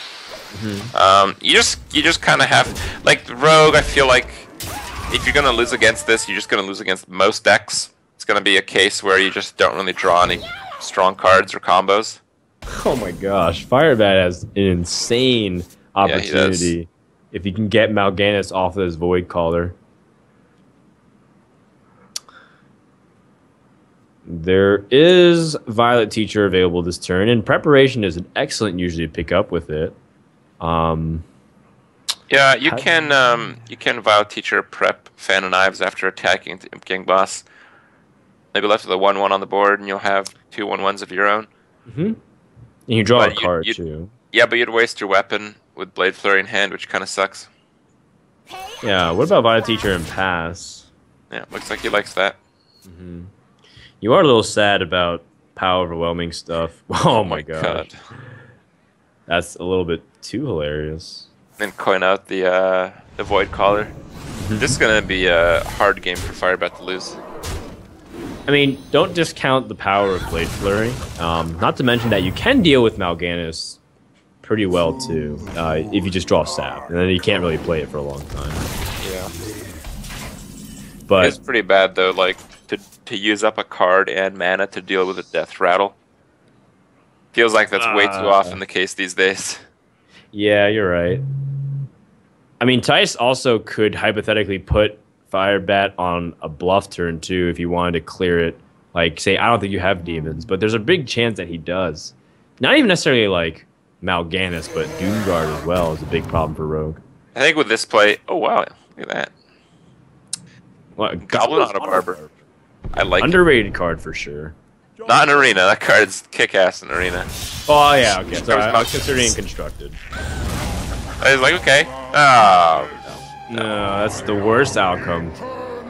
oh my god, that draw. Okay, it's number 2. Can we do it? Oh my god. Trip, I believe. Oh. That's like maybe even worse. This is 36 Sisters of Pain. I think a second Mal'Ganis would also be pretty bad, considering that now it's not 1, but 2. And they buffed the other Mal'Ganis, too, to 11-9. That's so insane. This is game over if he draws Power Overwhelming. Drawn absurdly well. Off the top, remember, he had the Nerubian Egg and Haunted Creeper. That's game. Oh, no. Oh, no. Forgot Lotheb. That's basically game. Like, you can't stop you from power overwhelming the turn after. You got 26. Like, come on. How do you lose? Yeah, the only way he can is if there's a Vanish in the deck and he'd survive for one more turn. But Even I don't then, think there's anything. Sap's a good start, but it doesn't do it. You have to sap, you have to kill off a creature, and then heal bot. Okay, that doesn't. Yeah, that keeps him alive for another turn, and there is sprint to refill the hand. But now the power overwhelming trades super well. God. Yeah, Doomguard's really good draw too. Do you want to just go for it, like power overwhelming and Doomguard, and just push all to Put face? him at 1. Put him at 1. Yeah, perhaps. So many possibilities. How does that backfire? If your opponent needs to have like specifically Blade Flurry number 2. I don't think it's necessary. Boss. I feel like the juggler is really good here. So you get like those extra juggles from the death rattles going off. He just wants something to stick onto the board though, because you realize he's so close that Doomguard should be the finisher. Yeah. Oh boy. Well, I guess sprint. Sprint, or maybe fan, so you have more mana options. If you fan and you pick up like Blade Flurry, does that allow you to clear the board? I want to say yes.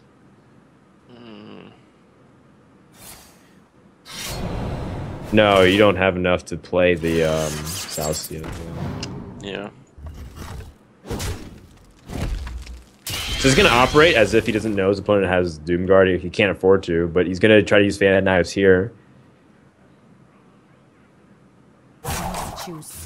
He's going to leave the Nerubian so he can keep his Antique Healbot on the board. Completely reasonable.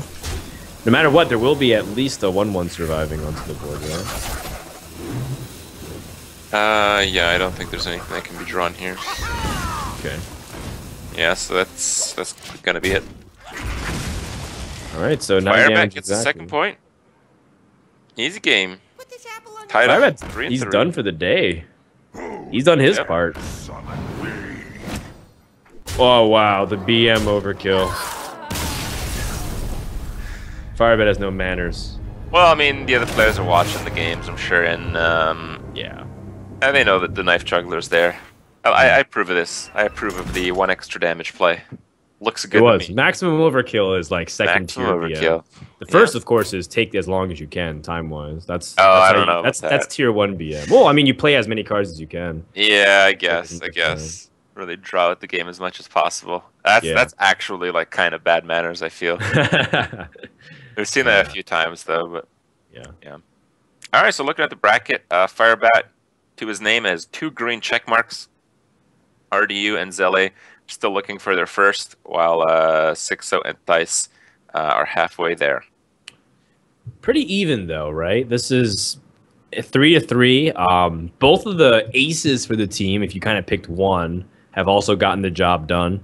And so far, it's evened out with one player struggling a little bit, one player having middling results, and then another player that's already done here. So very even matchup so far, and pretty fitting for these two teams. Again, we were talking about at the very beginning of the day that it feels like it's very appropriate that both of these teams here are matching up in the very beginning, and it's been a very close series so far. Yeah, I mean, we expected both these teams to do very well against each other. It seems like one player on each team is struggling a little bit, but I don't think that's really the fault of the player. It's just kind of how the cards come down sometimes. I am certainly more eager to see how the more recently developed teams will coordinate their strategy, and it looks like you'll get most of that fun to yourself tomorrow. But we'll see a lot of each of these guys, as this is going to be a very long tournament. All right, well, I guess we're going to find out to see if Artie or Zalay can start climbing back here. Ultimately, let's take a look at these last three classes here. So we have Hunter, Paladin, Rogue versus Rogue, Druid, and Warrior. And now, can we target a single weak deck that might get exploited here at all? Do you think? I feel like the Paladin might struggle against the Rogue. I feel like the Paladin might struggle against the Warrior. Not necessarily against the Druid, though, right? No. Because outside of Swipe, Paladin's just really good at flooding the board here. Well, maybe, actually, because that Druid deck has a crap load of taunts. Actually, that Paladin sucks against everything. Unless it has a quality in the deck somewhere, right? I mean, what happens if it does? Yeah. Also, that Druid deck sometimes can be a victim of bad draws without Wild Growth, and then Paladin can just do too much damage and have a bunch of like 2 attack minions on board to get past your Sunwalker. That's true. I feel like actually the Warrior matchup is probably the Paladin's best chance if you just get a really good start and the Warrior has to use combo pieces to stay alive.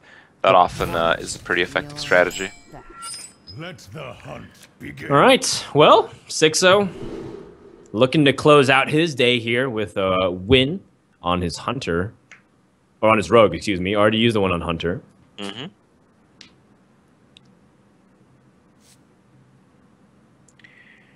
All right. Well,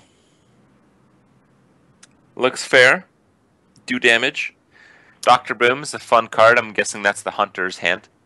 Yeah, and we haven't seen Artie's Hunter yet, so that Dr. Boom already tells us that it's not Face Hunter. It's going to be the mid-range Hunter at the very least, maybe even hybrid, but I'm leaning towards the mid-range. And mid-range has continued to increase its presence on the ladders these days, considering that it's just very robust and flexible. It doesn't have the card draw of the mid-range Hunter of last year's deck that reigned the terror over the entire metagame. But generally speaking, mid-range Hunter is still a very big threat every single game. I feel like right after GVG, like immediately people realized how strong Dr. Boom was. They put him in every deck, and that actually included Face Hunter.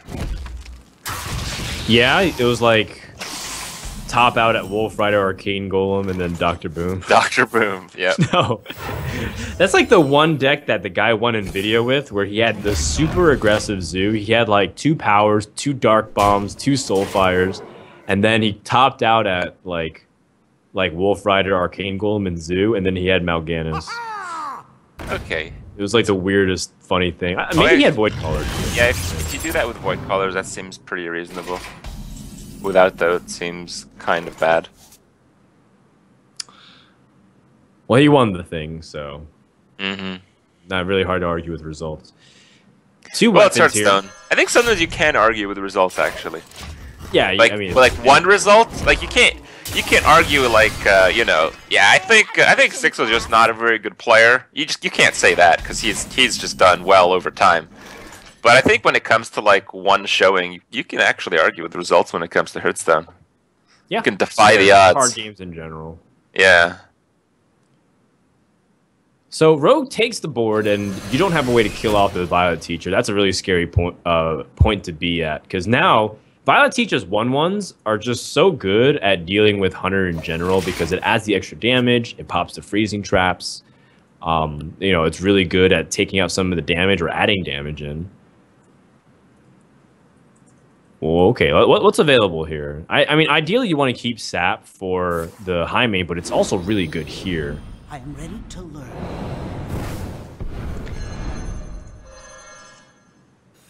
Okay, he goes with the sap. Let me see if I can change mics here. This might be a disaster. Give me a second.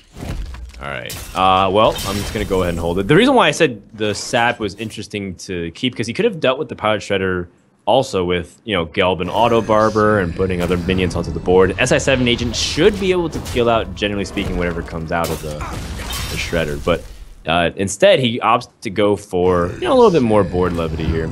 Getting his own Lotheb to counter his opponent's Lotheb, and he's also racing. So as much as his opponent can slam high main down with the knowledge that his opponent doesn't have sap, now this is still a lot of pressure looking at the opposite direction. A simple oil play means he dies.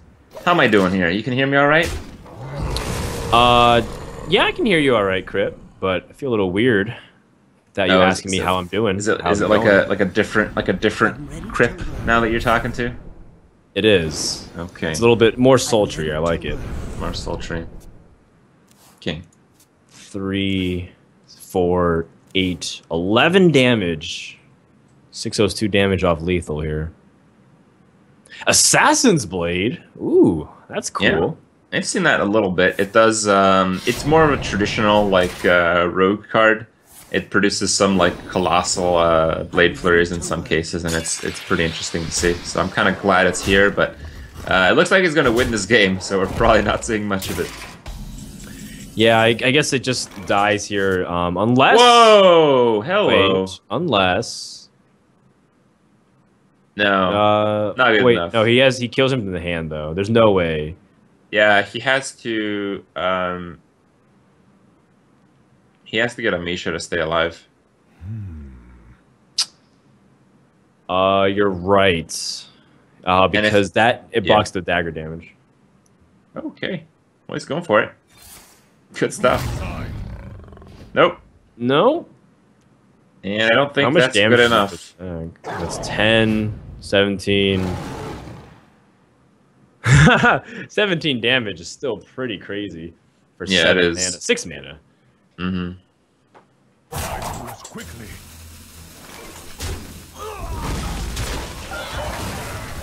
Well, he's doing his best to stay alive, but it will not be good enough.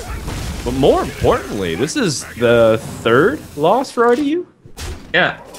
He's responsible for all but one of the losses. Oh man. Yeah, that's definitely tough to swallow here. Yeah, I'm not saying that as if it's his fault, but he is responsible for them. I mean, yeah, it was his games ultimately. Yeah, it was his games ultimately.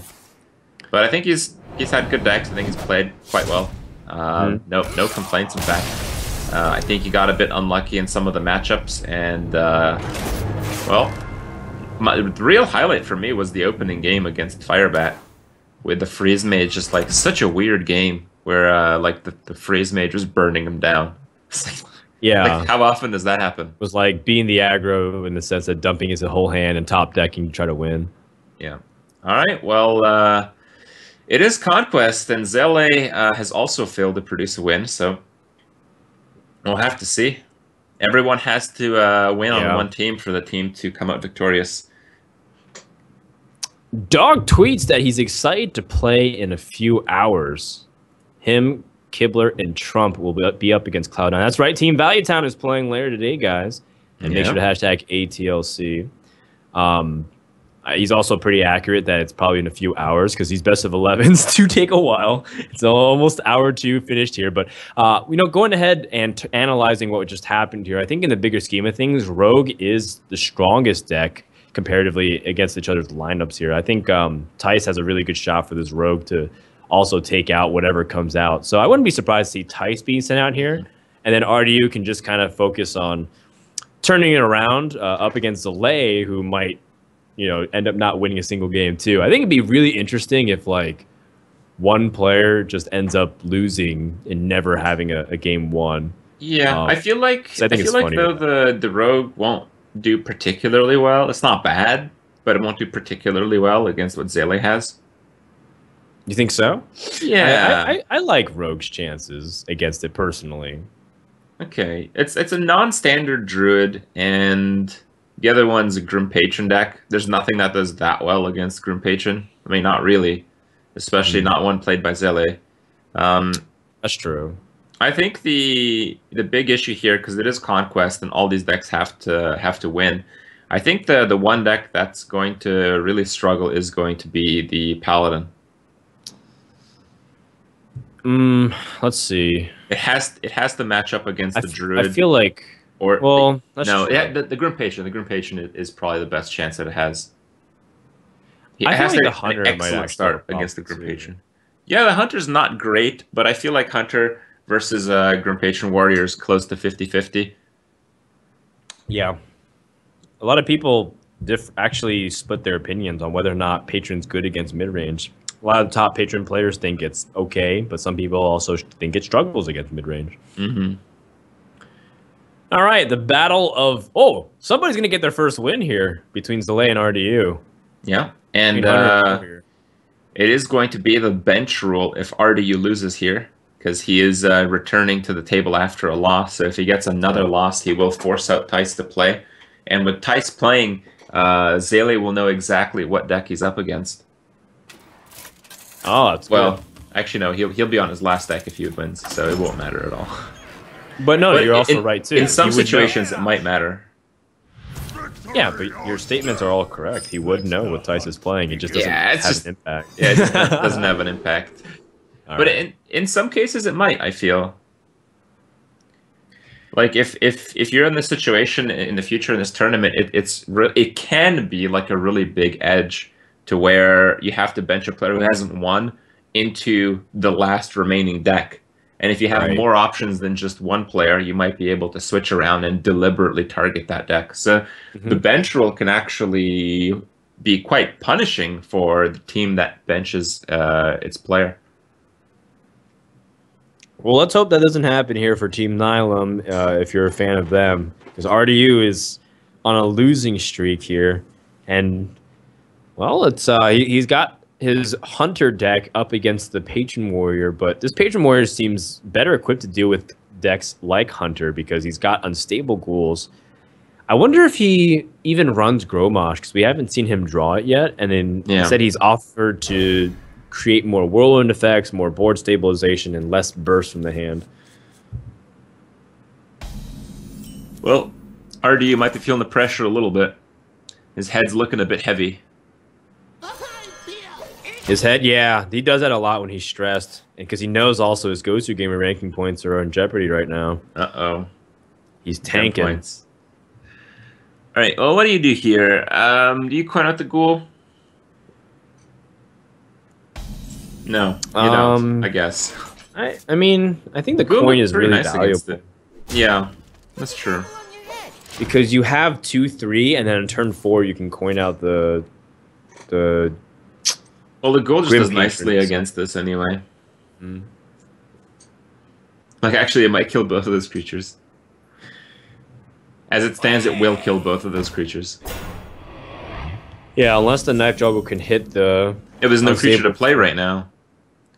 Yeah, you got Quick Shot, though, at least. I think that's good enough. You have to end the turn with something on the board, so it really doesn't give you an option here. You have to Quick Shot. Yeah, not to mention that you still put the same kind of pressure. Knife Juggler is still a threat, and if he has a weapon, he's taking double damage. Okay. Well, I guess you enrage and play down what you can. Well, no, actually, you can Warsong Commander, because if the Hunter had a bow, he would have played that over the Quick Shot. So without a bow, it might pull like a Kill Command or another Quick Shot. So I think the Warsong Commander. The Warsong Commander, even though it's almost always a terrible card to throw on the board, I think in this specific case it might work out quite well. What does it allow you to do next turn, though, that you would really benefit off of? There's really nothing that Warsong, I guess, other than the Grim Patron coming out here, but charging into the Pilot Shredder, not really that great. Yeah, that's true, I guess.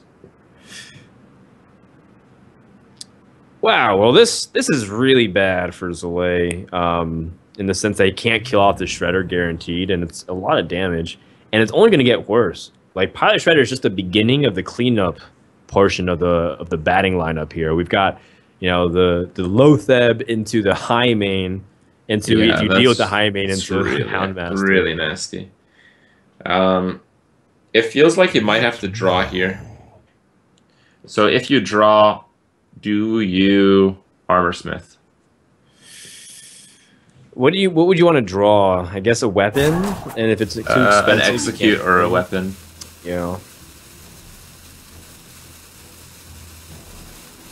If you drop the Armor Smith and you don't draw anything, then the Armor Smith dies for free too. Yeah, that's really bad. So it's a gamble. You can also just attack the face and try to just hope for the best. Thing is, now we're gonna see like an execute top deck after getting Lotheb. Oh, you're right. You're so right. That's exactly what happens every single time. Every time. All right. Well, RDU, his head is getting lighter here. He only has to hold it up with, you know, the mouth hold there. Oh no, it's heavy again. No. It's the heaviest at the top too. He always holds the forehead. Just gotta keep that balance. He does look pretty demoralized, I have to say. But no, it's his game face, man. He's in a really comfortable spot. He is actually in this game. He is, but I think after dropping 3 games and not getting any points on your board, it's pretty nasty. Well, not as nasty as dropping this Lotheb against a deck that benefits so much off of spells. This is and has the coin left in hand. Yeah, this is not good. Well, coin's not really going to do much anyways this turn. I guess unless you want to charge the Frothing Berserker. At least he would have been able to benefit off of things like Battle Rage to draw if he needed to, but now he can't do that either. Would you play a Grim Patron and just attack face so that way you can try to draw some pressure off it? That is pretty nasty. But yeah, I guess, I mean, I don't see any other option here. The Frothing Berserker is really valuable because that might help you keep up into the race later game. And you also have a second patron. And most likely you're not going to be able to play both of them. Yeah. No, you're absolutely right. I think it's just going to be such a hard game to play both patrons.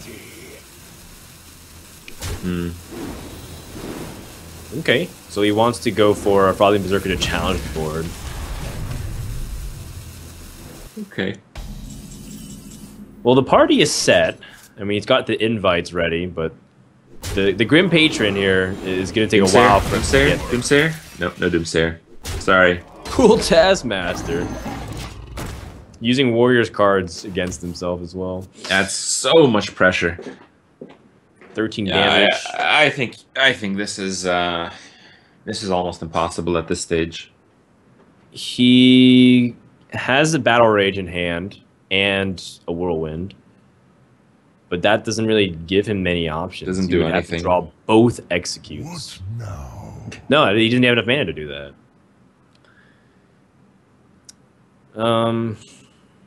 Would you Warsong Commander into Warsong Commander and kill the 2/2? Well, I was thinking Grim Patron Whirlwind here, but I don't know. Well, that's not really anything here. You might even die too on the backswing if he has 2 kill commands. Pass me that arc light splitter. Well, how much damage does he have? He's got 11, 13 plus 6. Got 19. Oh. Almost. Kill command is almost lethal. Well, it's a 10 mana lethal. Yeah. It's a chat legal, basically. Well, then it's lethal. Yeah, it depends how you look at it. Yeah, for sure. I don't think you would necessarily even mind playing like the Abusive Sergeant here, but seems good to me. You know, I mean, most likely something will stick on board. Whoa, that'd be BM. The Abusive Sergeant, the Gnomish Inventor, just attack anyways. Okay. Is there any way? I really don't think so. Even if he had Execute, he doesn't have enough to bring out the Grim Patrons, which would have been great for the Whirlwind effect. So Soleil ends up tapping out here. We're going to game 9, tied once again. It's always been it's always like 1 point point away. Exactly. Yeah. A very, very slight edge to one team after every round. And yeah, I mean, this is kind of what we expected. At this stage, it's still anyone's game. I mean, either team needs to get 2 more points on the board. Well, the Warrior's still in it, so the Paladin deck still got a chance, I feel. Yeah, what happened to Grim Patron Warrior? People touted this as the best deck on ladder, and if you're the best deck on ladder, you're one of the best decks in Conquest. I just feel like if the Warrior won that one, like, what would the Paladin beat? That's true. That's also a good point. The Paladin, well, it has to beat the Druid. Yeah, and it would need, like, it needed to be 3-1 basically at that stage. Yeah, yeah, for sure. The RDU needed to win that one. There's also no bench rule for Zalay anymore, right? Because you can't bench him. He's the only player remaining. It's like you bench him and then Sixo has to come play the deck for you. Mm-hmm. Which at this stage, Sixo might want to, because it's just kind of frustrating if you're an Archon fan and you're watching Zalay losing his 3rd game in a row. Yeah. Is it in a row? I thought I lost one a bit earlier. Well, Zalay hasn't won a game. Yeah, it's so 0-3. Yeah, Zalay right now is the big loser of the tournament so far. RDU is 1-3. Zalay has yet to put a point on the board, but I mean, he's played quite well. He's I think his Druid deck is really cool. I think it'll work, and Patron Warrior always works. So I'd be surprised if he doesn't at least get 1 point. I like sending Tice out here right now. I want to give the Paladin as many chances to win as possible. Yeah. And you need to get the win out here too. I guess it doesn't really truly matter, but personally, I would like to see it be mixed up. Also, because I think I still think Rogue's a pretty decent shot against both these decks here. Mm-hmm. Just want to get the win. All right. Well, they're probably deciding on who to send up first here. You like the Rogue. Yeah, the reason why I think Rogue is good against Druid is because against Ramp Druid, if you leverage Sap ever, you just straight up win sometimes because they can't recover from that kind of tempo. The only way they can is if you Sap and there's a position where you don't do anything, like if you have nothing on board, and they just play another big threat. Yeah, the Sap sometimes fails, but it's usually in a ladder situation where you like Sap and Druid of the Claw, and it just so happens they have an Ancient of War to follow. But in this case, where you know that Ancient of War might already follow and you save the Sap for it, it is a much more potent card. Yeah, absolutely. And I also really like the Rogue's chances for just setting up a big Blade Flurry, because unless the Harrison Jones already has not been played yet, you can always just keep it there. And then Druid struggles from building like a big board because you can just threaten Blade Flurry. The biggest health minions are Ancient of Wars, but even then, you can they take a while to get out, and you can deal with them pretty easily. Yeah. All right. Well, Zalay, Never Lucky Rubber Ducky versus Tice coming up here. Is that what it is? Probably. I don't know. That's the only Rubber Ducky I'm familiar with, and I'm quite familiar with that one. Please, Crip. This is not your stream. This is the Archon Team League stream. We can save this all for later. Okay. In the meantime, it's like you said. This is like a point where Zalay also has gotten a little bit unlucky, based off his draws, based off the way some things have sequenced, and Tice can continue that momentum here. But more importantly, Zalay needs to win here, otherwise he has a hard time cornering that Paladin deck. Yeah. All right, we're taking a second here to get underway. Rogue also wants to start on the coin, so does the Warrior, because they get more cards to benefit off of it. Usually, sometimes you have an opportunity to go first and pressure before your opponent, but in this case, I think both of them will be searching for the coin pretty aggressively. Yeah, that's true. The coin is such a valuable card in the decks that use multiple card combinations to pull a win. And so not important when you're playing like Zoo, when you just want to go first and slam a one-drop. Well, it's not necessarily even too bad sometimes if you go in the Zoo mirror. Back in the day when you played Zoom Mirror, it was heavily dependent on drawing Soulfire. So getting the coin gives you another card to draw Soulfire and gain tempo. Yeah. The turn 1 go first, Flame Imp into second player, Flame Imp, Soulfire. and Soulfire. Yeah. There's no hand. Yep. And then just draw perfectly from that point on. Well, Zella is the recipient of the coin. We can't quite see Tice's hand yet, but... Oh, here we go. Yeah, and I feel like Rogue is still okay to bet. Like, usually it's pretty bad that you don't get the coin, but with the Patron Warrior, you really need to get more cards to draw more cards. At least Rogue still has minions to play as, like, threats, Violet Teachers, Azure Drakes, SI7s. Like, Warrior, you just want to hold stuff. Yeah. Like, this will be so much better later. Oh, all these will be so much better later. And then sometimes there is no later. Exactly.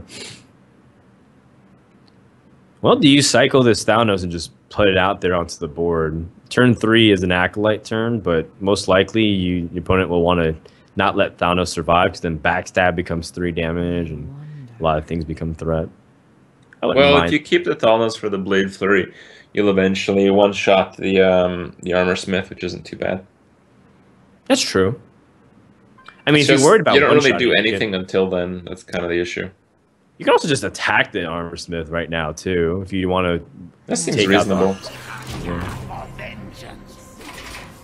No, he wants he's a to gentleman. Play it.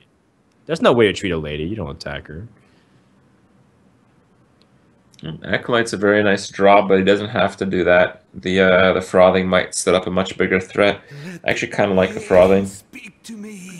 The thing about the Frothing, though, is that against Rogue, a class doesn't generally heal much. Frothing is like a really powerful key to just end the game, because you can't really rely upon Grim Patrons as much, since Rogue always threatens Blade Flurry.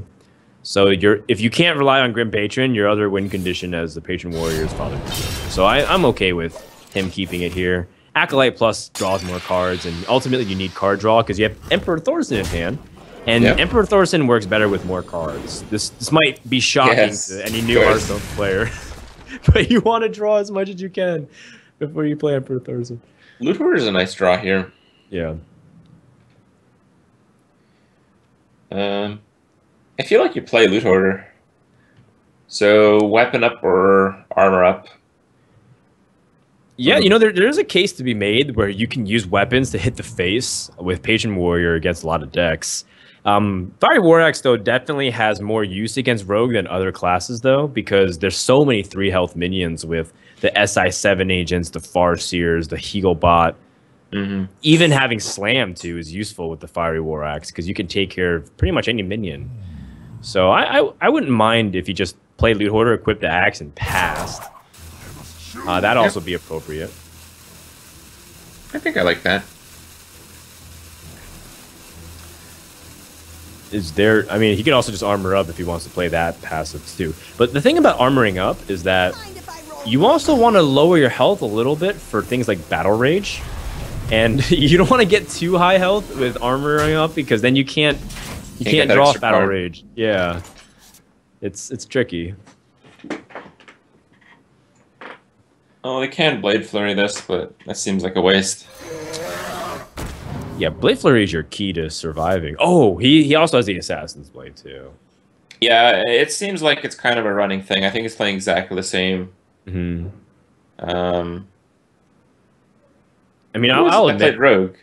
Yeah, I haven't played much Oil Rogue on ladder recently. I've been playing a lot of fun stuff like Echo Giant's Mage and other weird stuff. It was Sixo that was playing Rogue, wasn't it? Yeah, it was Sixo, the one that also had the Assassin's Blade. And I'm not sure if it's standard. I believe they also had. I believe they both had the Goblin Auto Barber now, which would make sense. It could be, and that in fact, if that's the case, then there has to be a standardized list that I'm just not aware of at the moment. That maybe like some really popular rogue players like Super JJ or Dog are playing at the moment. Yeah, it makes sense. Okay, well, I think this might be okay to develop the Fire War Axe, but also the Frothing Berserker, like you mentioned. Because then he's going to spend his entire turn removing the Frothing Berserker, and then you can play the Emperor Thorson. You also can set up a weapon, though, and answer whenever he comes out, and then play Emperor Thor's in there, too. Well, the weapon's pretty nice. I feel like Frothing Berserker here is about as good as it was earlier, and he didn't play it earlier. I understand why, but I feel this play is consistent with how he's been playing so far in the match. How do you like setting up Assassin's Blade now? Just starting to start whacking. Is that too ambitious? Too slow? Seems fine to me. Man, your other alternatives are kind of bad. Because the weapon answers everything, unfortunately, with the Loot Hoarder. I mean, what other play do you have? Like, prep SI7 or something? I don't know. God. There's weapon what do you even use SI7. the prep on? Not take 2 damage. Yeah, I suppose so. Sap's not even that great against this deck, other than dealing with, like, something that's really awkward, like, if you don't want to give your opponent cards on an Acolyte, or you don't want them to gain armor. But Sap's not really that great against Patron. Alright, so I guess you just play the Emperor Thorson here. This card quality to reduce the cost is great. Yep. You don't quite have 7 because the coin doesn't really count, but 6 cards is pretty good. But the coin will only cost 4 when you drop Lotheb. So yeah. Whoa. Just next turn 5 more turns and it's actually useful. Next turn you can coin out a Grim Patron. He picks up an oil, so that's major damage with the Blade Flurry. Well, how much can you play here? I feel like if you play the oil, you want to play a creature, but your cheapest creature is 3, so you have to do... The prep oil is 4 mana. I wonder. So yeah, you could do it. You could do prep SI face, play the oil, go face, and Blade Flurry. This guy's toast. Oh, this is cute too, like forcing him to attack into the SI with a lot of damage. I like that. It pushes for 1 extra weapon hit, and it's pretty good when it's 6 damage. Yeah, it's excellent. In fact, that's 18 damage just in this Assassin's Blade alone, and he's threatening 12 next turn. In fact, if he takes the damage here, oh, that's nice to execute. But if he took that damage, that would have been lethal. So this is a really cool move from Tice. And because Emperor Thorson is slow in the sense that it costs 6 out of 7 mana, you're not too worried about him playing it too, because most likely he'll just end up passing. In this scenario, though, Zalay can play Emperor Thorson and clear. He also has... He has some kind of charge combo of potential, doesn't he? Huh? He has some charge combo potential. Yeah, let's go ahead and count that too. The War Song plus the 2 Frothings and Whirlwind is 4, 7 plus the 4 minions on board times 2. So that's 8. That's 15 damage. Yeah. Yeah. But he gets the execute. That's the nice thing too. Yep. So Blade Flurry almost certainly will come out here. And Zalay will really put his slow down opponent the down warrior. to 8, right? No. It's a 6 damage weapon, so it'd be 10, wouldn't it? Oh no, I was saying he puts Zalay down, or he puts Tice down. Oh, yeah. Sorry, I misspoke. I was confused. Oh no, it is 8. Look at that. You're right. That's right. What I say must come true. Thank you, Blizzard. No, that's gonna be the Lotheb. It makes the most sense given that the Lotheb was shut down spells, and his opponent did play Thorson earlier. Yeah, you want to shut down spells and then heal. It's stronger than healing than taking a lot of damage than playing a Lotheb on nothing. Plus the added board development. Very nice. Yes, sir. I think I like the Ghoul Grim Patron Acolyte here. Yeah, that utilizes 8 of your mana, and Emperor Thorson doesn't really do much power here, other than the fact that it's a 5/5 body, and your opponent just used a Blade Flurry, and he also used his weapon buff, so it's not like he has a lot of options to deal with Grim Patron. He would have to have a second sap followed by Which he does. Eviscerate for you to die. What's scary is that if he does end up doing this play, the Grim Patron plus the Acolyte hidden behind the Unstable Ghoul, Tice only needs 2 more points of damage for it to be lethal. Yeah, Zele won't have lethal here, but he can draw to a lot of options. Yes. Not to mention he might kill his opponent too, if he can't deal with it. Like, Deathspite might just be it. Oh, he ends up just holding back, so that way he can stay alive. And that's the right call, right? Because I don't know, I think he's still dead. No, I think he's still dead. Okay. Well, 6 dagger. Yes, that is exact lethal with exact mana. Well, that's it then. And Tice is out of this this round because he's ends up winning with both of his decks. And that means Zele will have to take out this Paladin deck. And Nihilum's up 5-4. I believe Tice can stick around, right? He's just lost the one. They have the choice of whether they want the Rogue or the Paladin to match up against the Druid. Look, the Rogue won, though, so the Rogue's eliminated here. Which means that only Paladin remains for Nihilum. And Zele still... Oh, right. Zele has still yet to win his first game. He's 0-4. And I'm sleepy today. Sorry. No worries, man. Yeah, slow day. That's what I'm here for. Crip's having a lot of fun, guys, casting this match. It's really close, though. This is like really insanely close, and it's actually starting to get a little bit like beyond the joke that Zele hasn't won. It's like this is actually really scary for Archon fans because now you get 2 chances for this Paladin, which if it draws like super well and perfectly, it's an aggro deck. It has a 50-50 chance of winning just straight up based off the way things sequence. Yeah, I feel the chances are probably a bit better against the Warrior. I feel they're not great in either case, but still close to the 50. It's just, I think you're a little bit unfavored in both of these. I think generally against Druid, you're supposed to do extremely well, but it's got so many taunts, and I feel that kind of matters. I think so too, but I mean, it is scary because at the same time, RDU, we still don't know what his deck contains in terms of all of its tech cards versus Zele. I feel like we've seen almost everything we've needed to see. There's nothing else that would really surprise us outside of like a Deathwing in the Druid or something like that.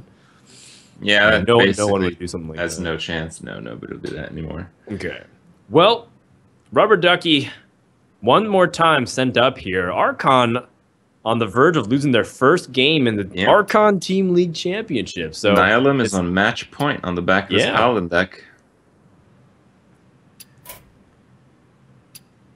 You think he's going to take this one? Right now? Like right now? It's Paladin versus Warrior. Yeah, I actually think so. I think Aggro Paladin is pretty good against He's the better of the 2 matchups, at least. Like, if you look at matchups that are good against Patron, there's not many that are, like, favorable in a considerable margin. But if you look at decks that are, like, pretty okay against it, this deck puts just enough pressure in the same way that any other deck that puts pressure on combo decks makes them crumble. And he's curved out well. He's got the coin, which is also pretty good, too, considering that he can put double 1-drops. Maybe not necessarily Abusive Sergeant, though. I feel the coin is mostly good just because you deny the Warrior from having the coin. Yeah, that's also an important factor, too. I think in general it's better just go first when you have a lot of 1-drops. Well, double 1-drop here is pretty awesome. Well, we've seen the YOLO Knife Juggler and Hope You Don't Get Fiery War Axe play a few times now. So we might just see that again. That's true. If he doesn't get answered, it's a lot more damage that way. You get 4 more damage, I think, because you're able to get the plus attack from the Knife Juggler plus the Juggles itself. But the thing though is that it does get answered by Unstable Ghoul. Both these things actually get answered by Unstable Ghoul. No, I think like you already saw the Warriors deck. You know he has Armorsmith and Unstable Ghoul. So I think if you play the Knife Juggler only gets countered like directly by the axe, while the other 2 get countered by Armorsmith and the Ghoul. So I think I like the Knife Juggler a little better. Alright, well, this is still a pretty good anti-aggro start for Zalay. He's got lots of ways to pick off small health minions. Okay. So now he feels comfortable at least dropping Knife Juggler here. Yep. Unfortunately for RDU, the coin wasn't converted into any damage, really, but at least one unstable ghoul is out of the way, and now he really hopes that he can't deal with Knife Juggler, which he can't. It's not the worst thing ever. Drop the Armor Smith, gain some armor. I think with this type of Paladin deck, you just play on curve and hope for the best. So I think the only decision here is whether you want to attack on the Armor Smith or not, and I think you do. And I think you do attack first before you muster to get the full juggle effects.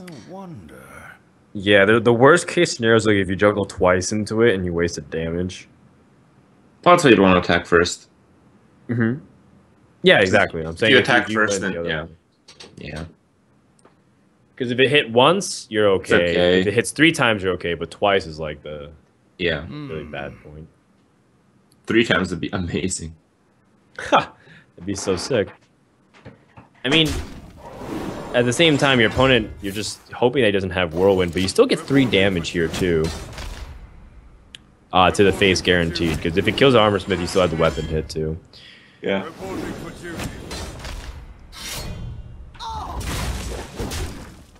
Alright. Okay, well, Zalay needs to get more than just this Inner Rage, because there's still a lot of 1/1s pecking away. Well, I think that's all he's going to get. He has the option of Battle Rage for 1 card, but... I mean, this is kind of like what we were talking about, like where the draw doesn't start and the deck just kind of crumbles, where you have to use cards to stay in the game. Mm-hmm. That you'd otherwise really want to save. Yeah, I think the Slam is really valuable because Divine Shield is pretty important to RDU's deck in terms of making sure to maximize damage and board presence. Mm-hmm. So I think keeping on to that is really good. And like you said, putting at that Loot Hoarder is important for the draw. Well, there we go. Like you said, curving out well and being able to use out all your mana utilization is really huge here. But the important thing is that there's still no Whirlwind effect. RDU knows that would have been the turn for Whirlwind. He doesn't have it, so not that it would change the outcome of his plays, but he has a pretty good tell on what Zalay has and doesn't have here. Well, okay. Look at that. Not bad. I think you'd even clear out the Annoyantron because this just kind of sucks. Yeah. But this would definitely be pretty crushing.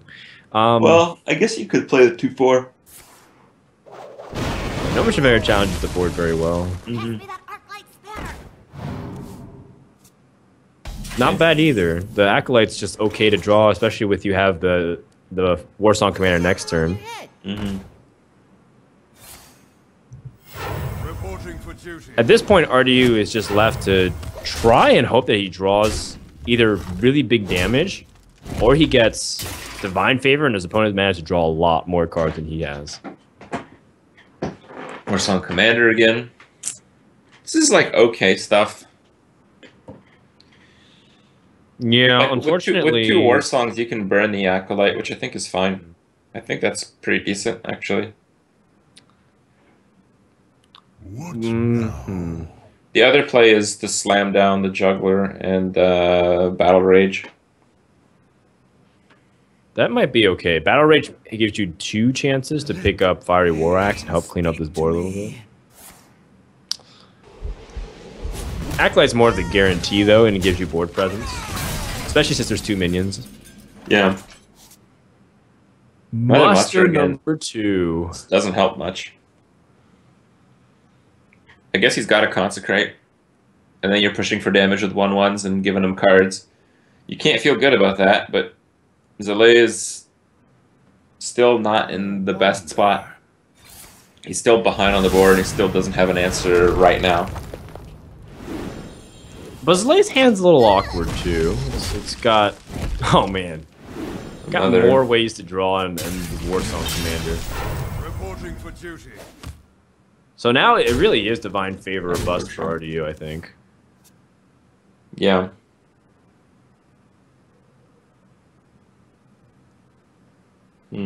Cool.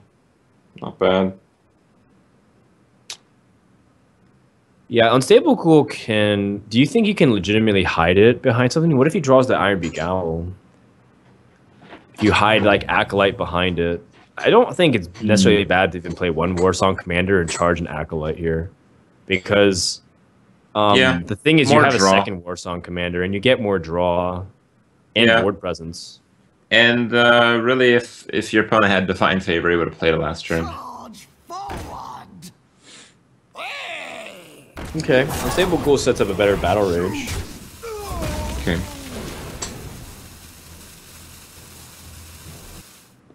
Okay, well that Grim Patron comes into hand. He's gonna have 8 mana next turn. And that 7 mana ends up working out okay, although he does lose the 1/1s on the Muster for battle if he chooses to do that. Yeah, it's a bit of a tough one. Well, he kind of has to do that to kill the Warsong, though. Yeah, and more importantly, I think on turn 8, there is the Grim Patron combination as well, even if you deal with this Warsong. So stuff to keep in mind as this turn ends up developing. There's a couple ways to do it. So do you want to give up your 1/1s and kill off the Warsong, or do you want to just play the Muster for battle and hope that one of them sticks? It's very optimistic to do that, though. Move quickly. I like the King's play to clear the board.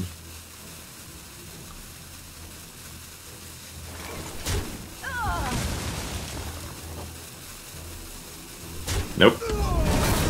All right, so he lets the Warsong live. But we know, Crypt, that this is not going to end very well.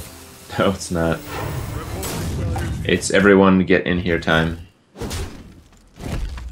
This Grim Patron is going to absolutely destroy everything, and if he picks up another way to synergize off of it, like if he had the opportunity to get Fraudling Berserker, I think it would have just been lights out. But from here, it's already looking like Zalae's turned the game around, because this is what every Patron Warrior fears. Or sorry, Paladin fears against Patron Warriors. The fact that their hero power naturally lends itself to a weakness against the Grim Patron. Yeah, but I feel if you're in this spot when you don't have any cards, you haven't done too much, you're pretty much losing anyway. This deck is so reliant on getting one of its draw mechanisms out. Okay. I guess that's something. Yeah, that is something. It doesn't clear the board exactly, though. Yeah, the attack first is better because it stops from spawning the other one, so he'll have a 1 health Grim Patron left. This is actually a very important technical play that I think most players will miss. So if you consecrate first, he gets a full health one, but if you do this play, he gets to keep only a 3/1. Because the extra one will not spawn. They all die at the same time. Yep, that's right. And the Grim Patron with 1 health is not really that useful. It's just basically a Scarlet Crusader without its... But look at that! We have another Warsong Commander with another Grim Patron. Yeah, more importantly, we have a lot of ways to stabilize here from this point on. He's got the Armor Smith, so that way he can crash into stuff and even gain life. And I would say that... It's probably better. It's probably even okay to do the Grim Patron. Well, if you don't play the Grim Patron, you can do like Armor Smith and Acolyte, which is kind of cool. Yeah, I think both routes aren't bad. I think it's the same exact concept, though. It's like, he can't kill me, so I'm just going to be aggressive, and I want to race him as opposed to give him time.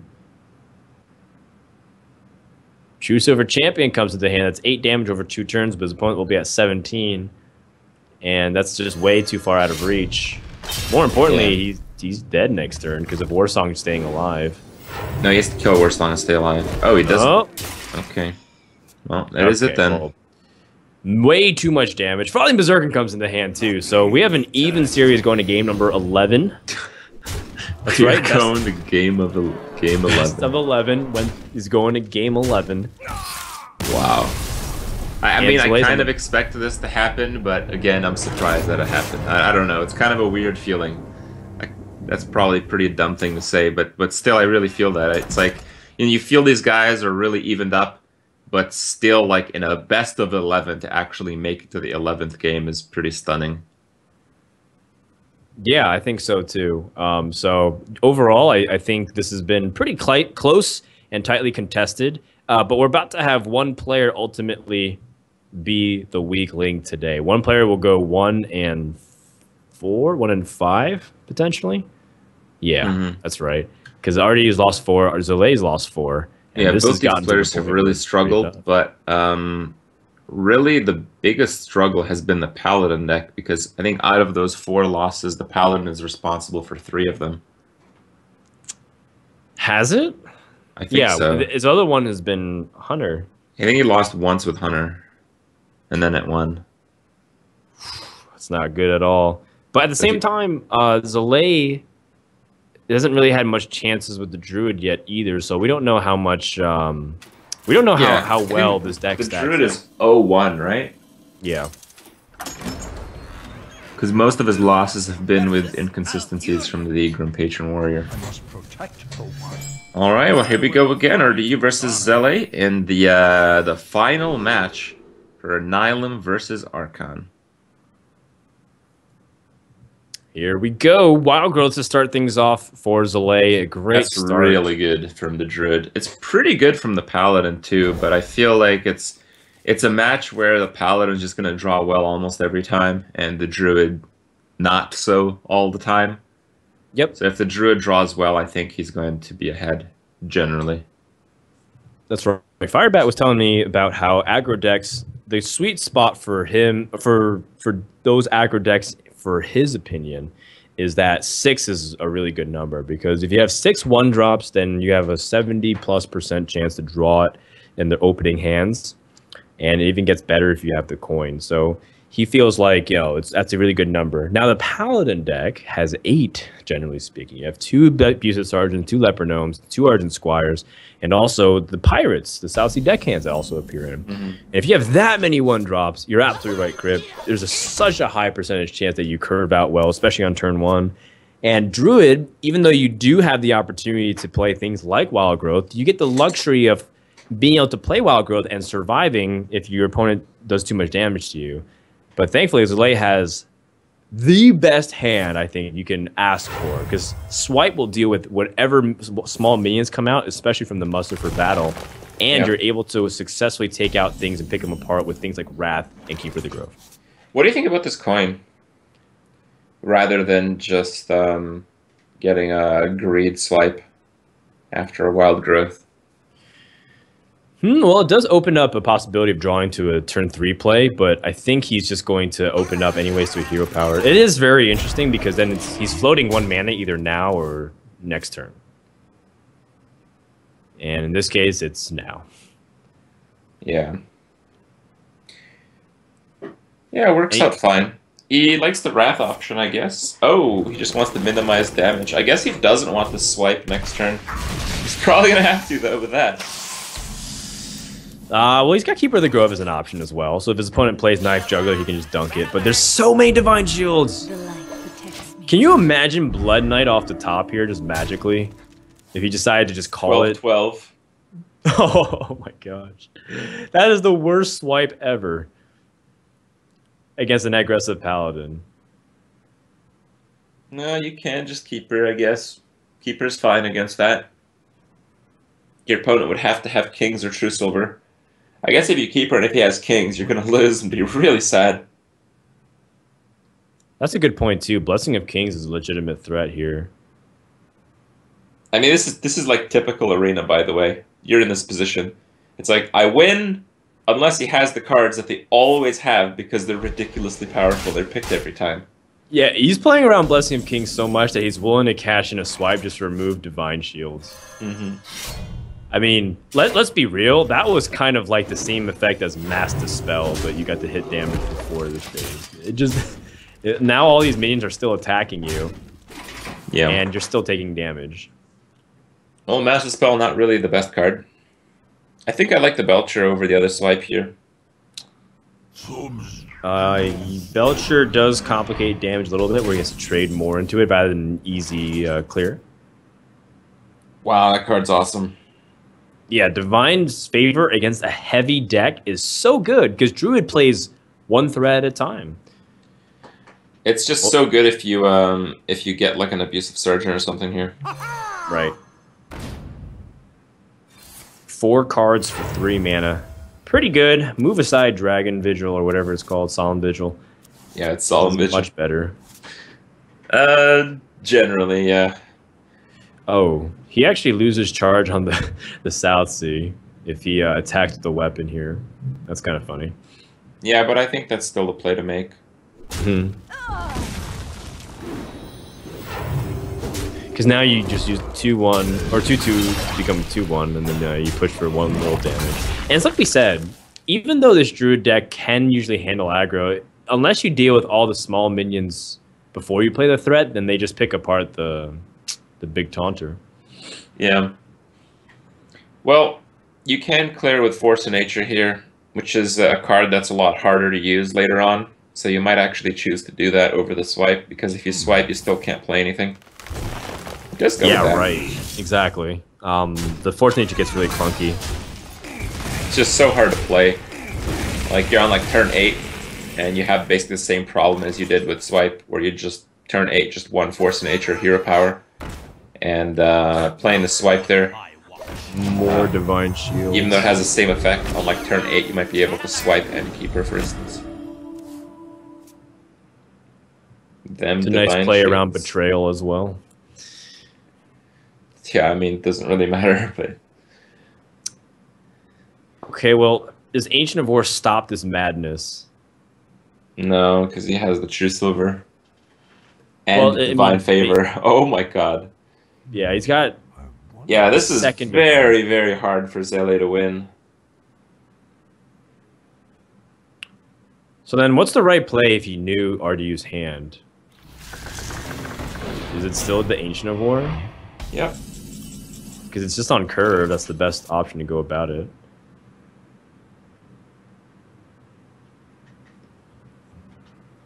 I mean, I don't know if he necessarily needs to... Divine Favor for 3? Yeah, Divine Favor right now. He can play Mustard for Battle, get some juggles, and then use Divine Shields, because he's still a little bit short of clearing it cleanly, and he wants to get the damage in. So if he plays Mustard for Battle first, gets the juggle in, and then played the Choose Over Champion, he most likely should be able to push through whatever comes out. I was looking at Divine Favor.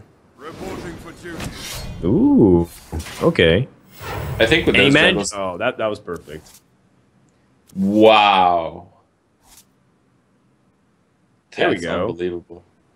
I guess you just put it onto your mini bot, right? Yeah, I put it on the juggler. It makes it a bigger silence target, but if he had silence, it's dead anyway. I kind of like it on the mini bot better though. It makes it so you have 2 high priority targets rather than 1. Now there's like 2 targets you would want to kill versus putting on Knife Juggler is like the ultimate target. And I also think this is a spot where you choose to play a Shredder over Hero Power and down up 2-1.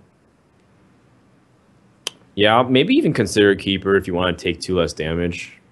The Shredder versus the Keeper is the same thing. Both minions will be cleaning up a lot of the small minions. And the Keeper gives you immediate return now. He already used the buff anyways. And if he ends up using Blessing of Kings, you can use... Hey, you're screwed either way, so... I must safeguard the land. There's 3, 7, 9 damage. Oh, there's 10. There's 10. Right. Yeah. So that does it, and looks like RDU is going to take the win for Nihilum. He struggled a little bit in the beginning, but Zele ends up going 1-5. Oh, RDU! Yep. That hype. And Zele, that depression. Basically just flip that screen upside down and you have the same emotion. I suppose. Congratulations to Nihilum. They take home the inaugural victory here for the Team League Championships. Yeah. Looks like Nihilum definitely had a little bit of things to be worried about with that Paladin deck, but overall, a job well done. And after 11 games, Crip, 2.5 hours straight, we finally have our first victory for this Team League. And it is Nihilum. Great job from them. But yeah, what I thought would be like the funnest deck of this lineup, the Paladin, did seem to be the least consistent, the least winning deck. But in the end, it pulls out a win. And yeah, Zalay doesn't make it happen for Archon, but again, it's really not fair to pin it on him in the end. It's not really his fault that it ended up this way. It just ended up this way.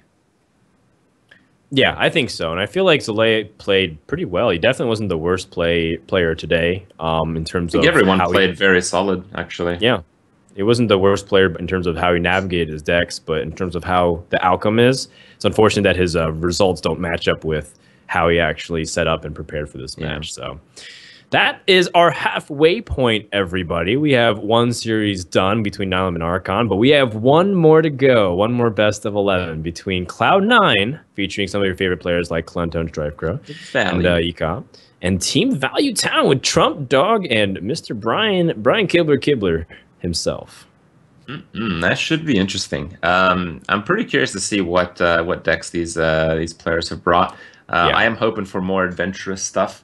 Even though the Paladin didn't quite make it, too pleasant for RDU, I thought it was pretty cool, and I'm hoping we see some of the cool stuff still. I know Kibler is a player that always plays outside the norm when he ladders, but I don't know if he's willing to bring that game to this tournament.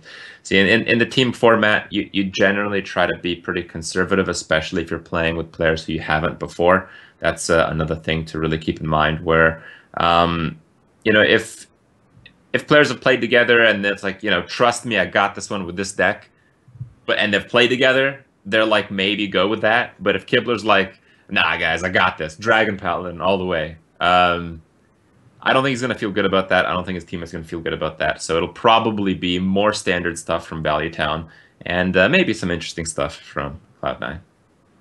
All right, cool. So what we're going to do is we're going to take a few minutes, guys, and get ready for our next series. Again, it should be a really fun time. We're going to stick around, too. So when we come back, we're going to have our second series of the day, which is Team Value Town featuring Trump Dog and Kibler up against Cloud9. Stay tuned.